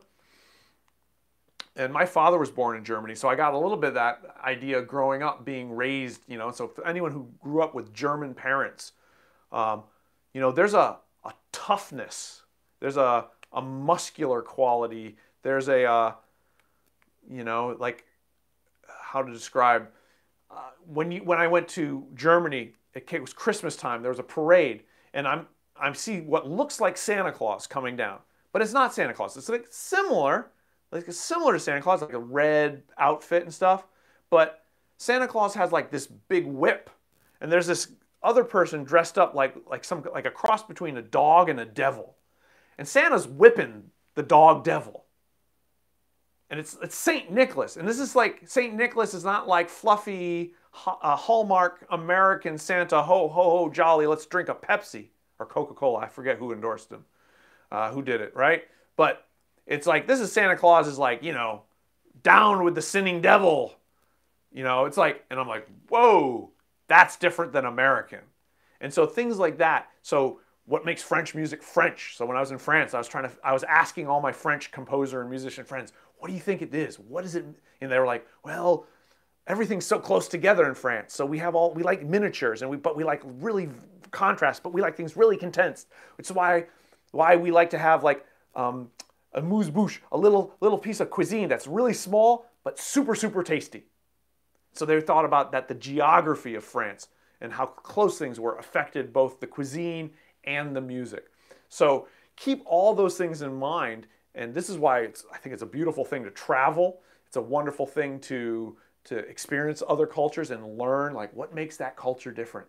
What's the, you know, and that if you ever get into composing or analyzing or just appreciating other music, that's going to help you.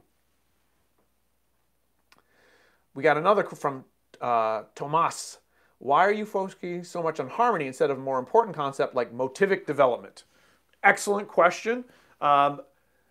One is that in the United States, in terms of what my students need to get accepted into colleges and get scholarships and graduate, that's what we focus on. I'm not saying it's right. I'm just saying that's the way it is right now, that the focus is so much more on harmony than on motivic development.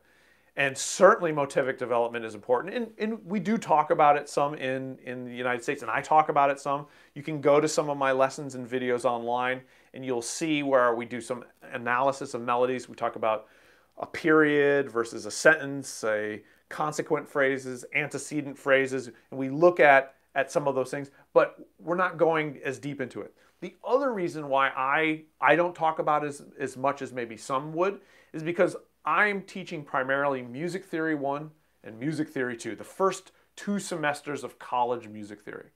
And motivic development is usually something that's covered in like a Music Theory 3 or a Music Theory 4. I've studied that. I can, you know, I've definitely have some knowledge about that, but that's not my primary day-to-day go-to thing that I'm talking about. And it's usually not what people start off with. They usually start off with learning about the harmonies. Here's how you spell the chord. Here's how the chords relate to each other.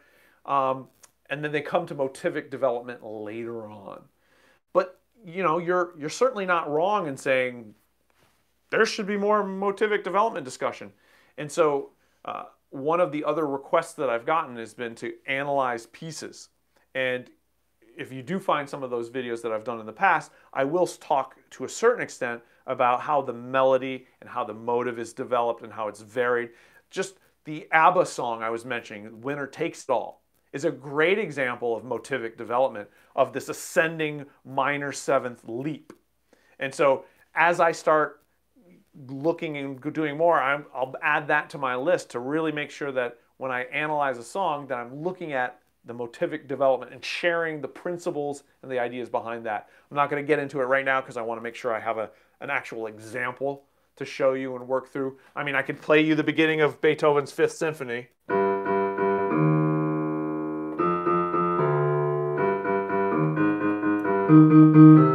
And talk about the four note motif, if you want, for my European friends, and how it gets sped up, it's moved to different levels, and how that then turns into other melodic, kind of free melodic writing after that as that theme develops itself. But I'm gonna hold off on getting further deep into motivic development until I have a real good example to kind of walk you through step by step. But it's a good point. It's a good point. Why talk so much about harmony and not give motivic development its due? Why not give melody its due? It's part of that melody thing, and you're not wrong. And it is something that's very important. Okay. Moving forward here, let's see what we have next. Let's see. I scrolled down. Oh, we've got lots of questions. Whew. I might run out of time. We're getting close to 2 hours, and that's usually when the battery pack on my lav mic starts running out. I've slowly tried to up the production values of these because sometimes the audio wouldn't be good or the video wouldn't be good. So that's why I have like a light here in my studio so that I can get it. So if the cloud goes over the sun, the autofocus doesn't go all wacky on me. So we're getting there. We're getting there in terms of production value. But again, I'm doing this. I'm a one-man production team. All right. Anton, Dr. B, what makes a good harmonic progression to write a melody or solo over? Is there anything about the number of measures we use? Thank you so much for sharing your knowledge. Thank you very much for sharing.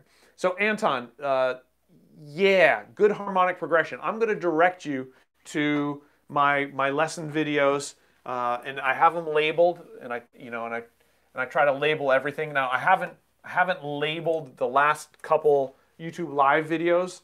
It's been the beginning of the semester, and with the whole COVID thing, I'm doing things in a way that I've never done before. So unfortunately, I haven't been able to keep up with updating that, but all my lesson videos have timings on what I cover and what's in it. So I would look at my harmonic progression, chart of good harmonic progression. So there's definitely rules and some progressions that are going to work. I'll say to you quickly, circle of fifths. This is your friend. So,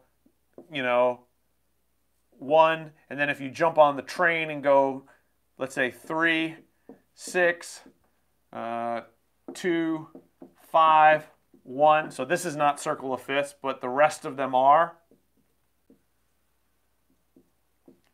Anything that's circle of fifths related is going to work out real well for you. And there's some variations of that, and we can get a lot more complex, but I'm going to direct you to that. And then in terms of the number of measures, 4 measure phrases. This is it. It's the symmetry. It's just how, like, harmonic progression often works. So if we think about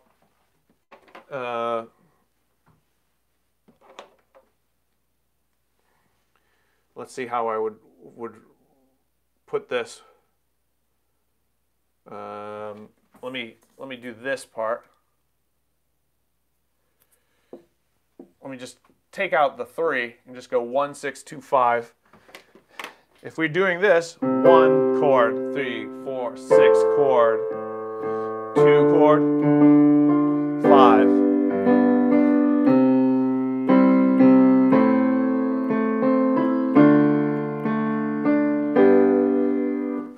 If you do 4 beats per chord, that's 4 measures. It's a cycle that you can just keep repeating it over and over. It just feels right.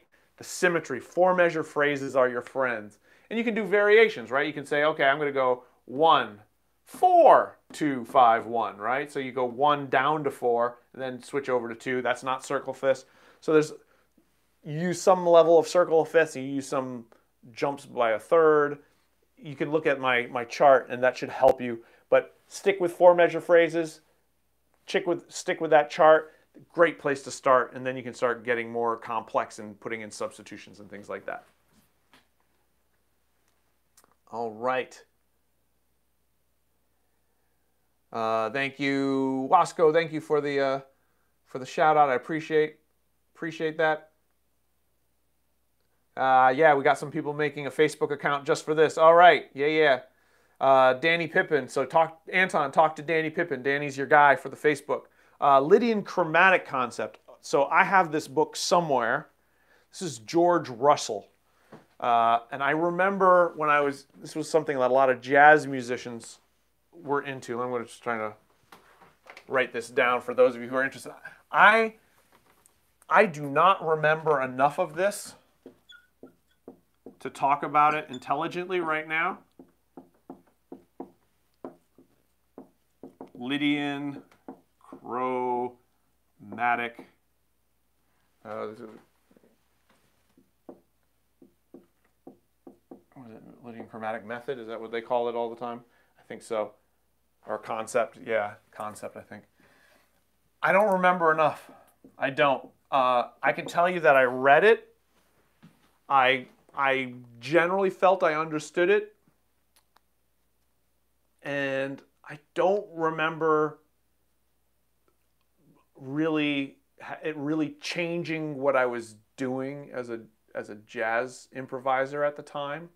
So maybe I didn't understand it thoroughly, and if I were to go back to it now, I might have a different look. So that's something I can add to my to-do list along with negative harmony. So sorry there, Danny, you're in all this stuff. One more, Barry Harris's 6 diminished scale. I got to ask my friend about this, and I'm gonna make a note.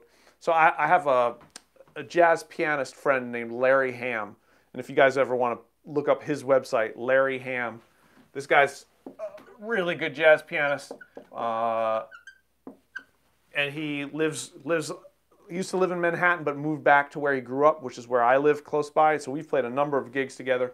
He studied with Barry Harris, and so I can ask him about this because he'll be able to explain it to me a lot better than I can, kind of talk about it. It has a lot to do with, making sure chord tones fall on downbeats, passing tones go on upbeats, where the passing tones go has a lot to do with that. But I can ask my friend Larry, and if you're interested, look up his website. I got some great tunes up there. So I'm going to put that one on hold as well as a to-do. Greetings from Mexico. Hey, thanks, Mexico. Yana Mattia. Oh, love learning. I don't know if it's... So, you guys, I'm going to give a shout out to, I don't know, and again, I don't know if it's Yana or Gianna. I'm going to write her name here. Look up her website. She's an artist and an illustrator, and every time I see her drawings, it makes me smile. She does lots of nice furry, cuddly animals and some not so cuddly ones. And sometimes they're playing a musical instrument. So you got like a bear playing guitar or a cat playing the lute. And it's just every time I see her artwork, it makes me smile. So go look her up. But she's an artist, but she plays guitar and she loves learning about other art forms. And this is kind of like a great lesson for us all that there's a certain level of curiosity and love of learning that is really makes your life wonderful. And you know, I love the visual arts. I love learning about dancing. Obviously I love music. Architecture has been like one of my latest things that I'm really getting into. Like, you know, I'm like starting to learn words like dormer and all sorts of architectural terms that I'm starting to really appreciate what architecture means and what it can do. And so it's a good lesson for us all to learn, keep learning everything. Alan, thank you. Thanks for the birds and bees analogy. You nailed it. I want to make sure, you know, because YouTube makes you say, is this for kids? You know, do you use lots of profanity? I want to have as wide an audience as possible. So I'm trying to keep the birds and the bees analogy as friendly as possible. All right. Can you show the music theory books again? Yeah, sure. Let me show those music theory books. So I'll give you all. So there's where did I put it? There it is.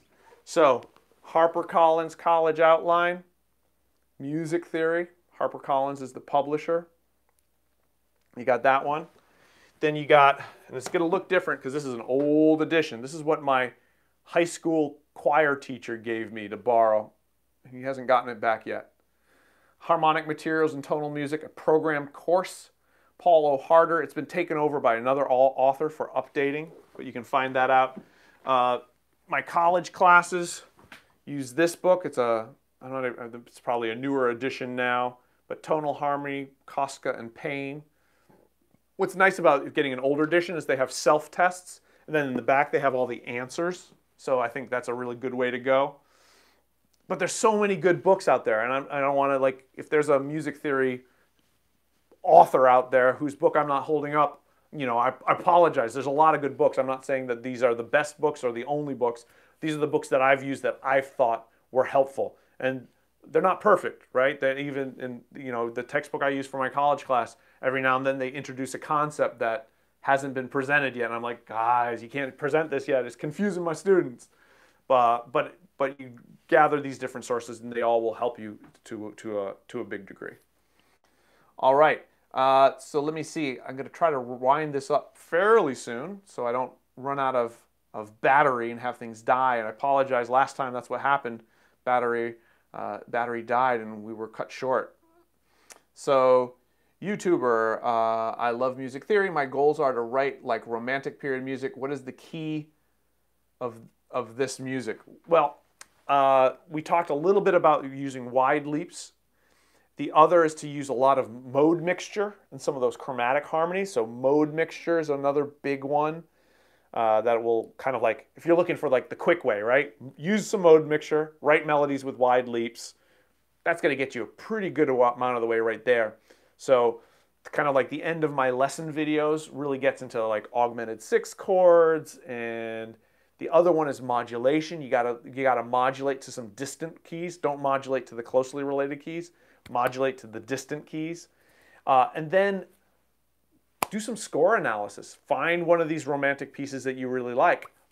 Get the score. IMSLP is like a great, again, you live in a great age where there's so much information available for, it's like so much, there's so much information. The hard part now is knowing what's the quality info. So IMSLP is like public domain music scores. So if you want to learn to write like someone, pick one of those pieces, go in here, see if you can find it. Like Ravel. Someone mentioned Pavane for A Dead Princess, which I'm not going to, there's the French title, which you might have to search up. But you can look that up, and so you study scores, and then use them as a model, right? So you can say, one of the best things to do if you want to learn how to compose like someone or in a style is take a score and just take, let's take 16 measures, right? So you take 16 measures. You analyze it. You analyze it in terms of its melody, its motivic development, and its harmony. And then you basically give yourself the task of taking away one of those things and you writing your own thing, but keeping the other. So let's say you say, I'm going to keep the melody. I'm going to steal Ravel's melody, but I'm going to put my own new harmonies to it. I'm going to reharmonize it. And I'm going to try to use harmonies that give it a slightly different feeling, but still sound awesome with this melody. Think about how much you're going to learn doing that, right? Because you have to really understand Ravel's melody, and then you have to come up with something different. Or do the opposite, right? So either you keep the melody and put in new harmonies, or keep the harmony and write a new melody. But keep the same 16 measures and the same structure. This is the trick. And when I teach composition lessons, I'll have students analyze like a Beethoven piano piece, and I'll say, it's got to be, keep the form. Like you have melody A, B, A prime, C. Let's say that's like 4 measures each, right? So 4 measures, 4 measures, 4 measures, 4 measures. You keep the same structure. You're going to use the harmony, but your melody has to follow the same form. That's what structure is talking about. So you want to keep it. And then you can say, okay, maybe I'm going to, So I would say the things most valuable to keep is structure and form. Try not to change those when you're doing this. But go ahead and try to write your own melody to their harmonies, and try to write your own harmonies to their melody. And that kind of score analysis combined with compositional exercise, you do that on a couple pieces that you're like, I like this style. I want to write in this style. You'll learn so much. And then you're going to, by doing your own version, you're naturally going to start to develop your own style within that style. Because when we talk about a romantic style, there's many different romantic composers, and each of their style is different, but it's all romantic. So that would be how I recommend you start with learning how to write romantic period music. Okay? So let me just put up the other ones. So study scores, do these compositional exercises, mode mixture. So if you're using your own harmonies, mode mixture, distant modulations, and by that I mean modulate from C to E flat. E flat would be a distant key because it's many accidentals different in the key signature. That's what a distant modulation means. So there's not as many notes in common. C to G is a close modulation because there's only one note different. F becomes F sharp. C to E flat is very different because E becomes E flat, A becomes A flat, B becomes B flat. So there's 3 notes different versus 1 note different. So distant modulations, and then wide leaps in your melody. Start with that, and that'll get you a good bit of the way. All right, one more thing from YouTuber. I've seen your chord progression map. Please, can you just explain it one more time? For you, yes. Let me explain that chord. And this someone else, I referred them to this, but I will go ahead and I'll explain it again. Because sometimes you need to hear it more than once, and sometimes you just need to hear it explained slightly differently. So you always start with at home base, which is your 1 chord. 1 can go anywhere because you're home. You can go to any one of the chords. Let me see if I'm gonna to keep it interesting for me. I'm gonna try to see if I can make my chart a different way. You can go anywhere. You can go to 2. You can go to 3. You can go to 4. You can go to 5. You can go to 6. You can go to 7. So 1 can go anywhere, right? This is home base. Now, once you go somewhere, there's paths. You can't go straight back, right? These from 1. These are like one-way tickets in most, not all, but in some, right? Now let's take a look at which ones are 2-way. So going to a 2 chord is a one-way ticket. 3 is really a one-way ticket unless you're really just expanding the 1. So if you go 1, 3, 1, 3, 1, which happens in a lot of popular music.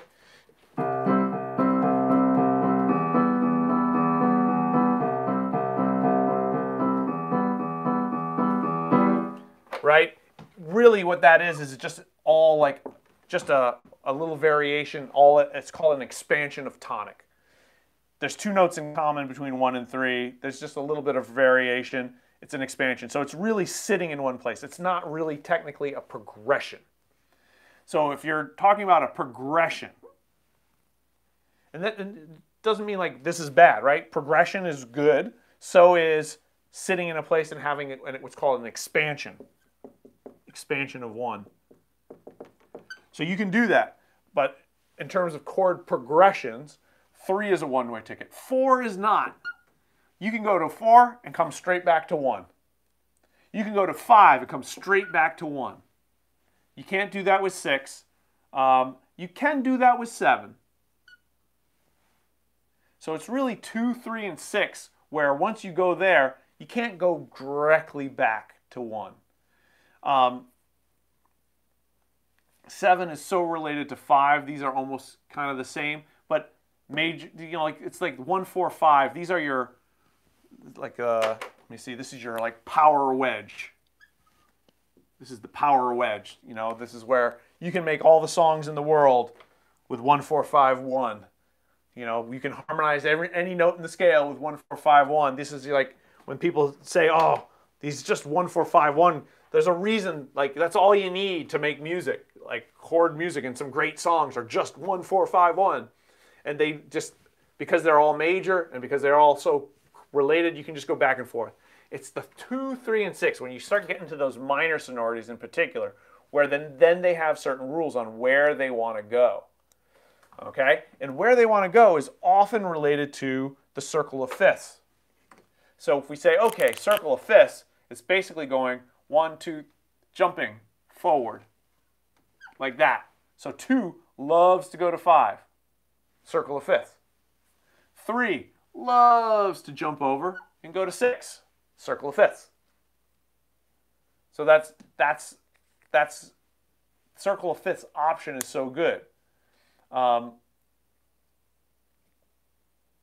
So what else is possible? Because that's not the only one, right? So 3 can just move up by step to 4. And 4 can move up step by step to 5. And 5 can move up by step to 6. 2 does not go to 3. 6 does not go to 7. So you got this other area here where things just can move up by step. So we got the wedge. We've got circle of fifths, which basically means down a fifth. So down a perfect fifth or up a fourth means the same thing, right? It's all circle of fifths means. So there's this. This is what the green arrows are showing. The red arrow is up by step.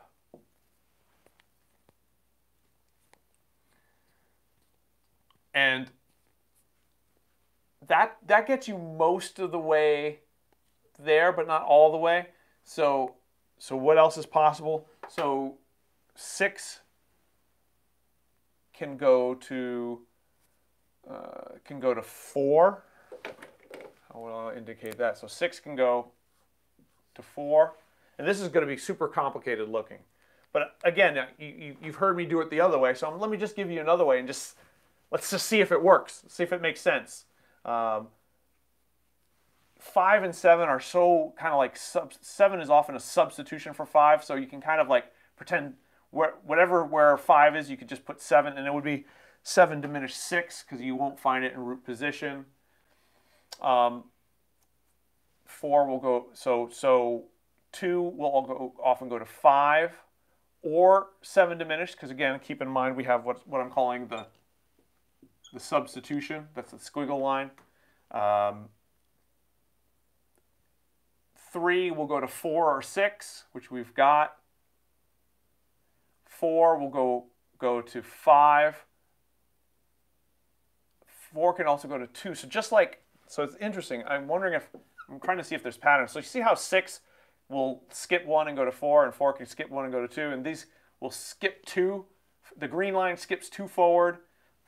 Green line skips 2 forward. The red line goes 1, and then this blue arrow will just skip 1 instead of skipping 2. So I am getting like, and I would, I'm kind of tempted just to take 7 out of the mix for right now because it complicates the matter, and it's the only one that's a diminished triad. And if I were just dealing with major and minor triads, I kind of get a little bit of a pattern here, right? I kind of get a little bit of a pattern of how these chords relate to each other. And I think I'm gonna wrap things up here because I want to take a picture of that, because I think there's something to having this kind of visual representation. 1, 4, 5 is your core of 3 major triads. Because they're the core, you can go to them and back. There's nothing you have to do afterwards.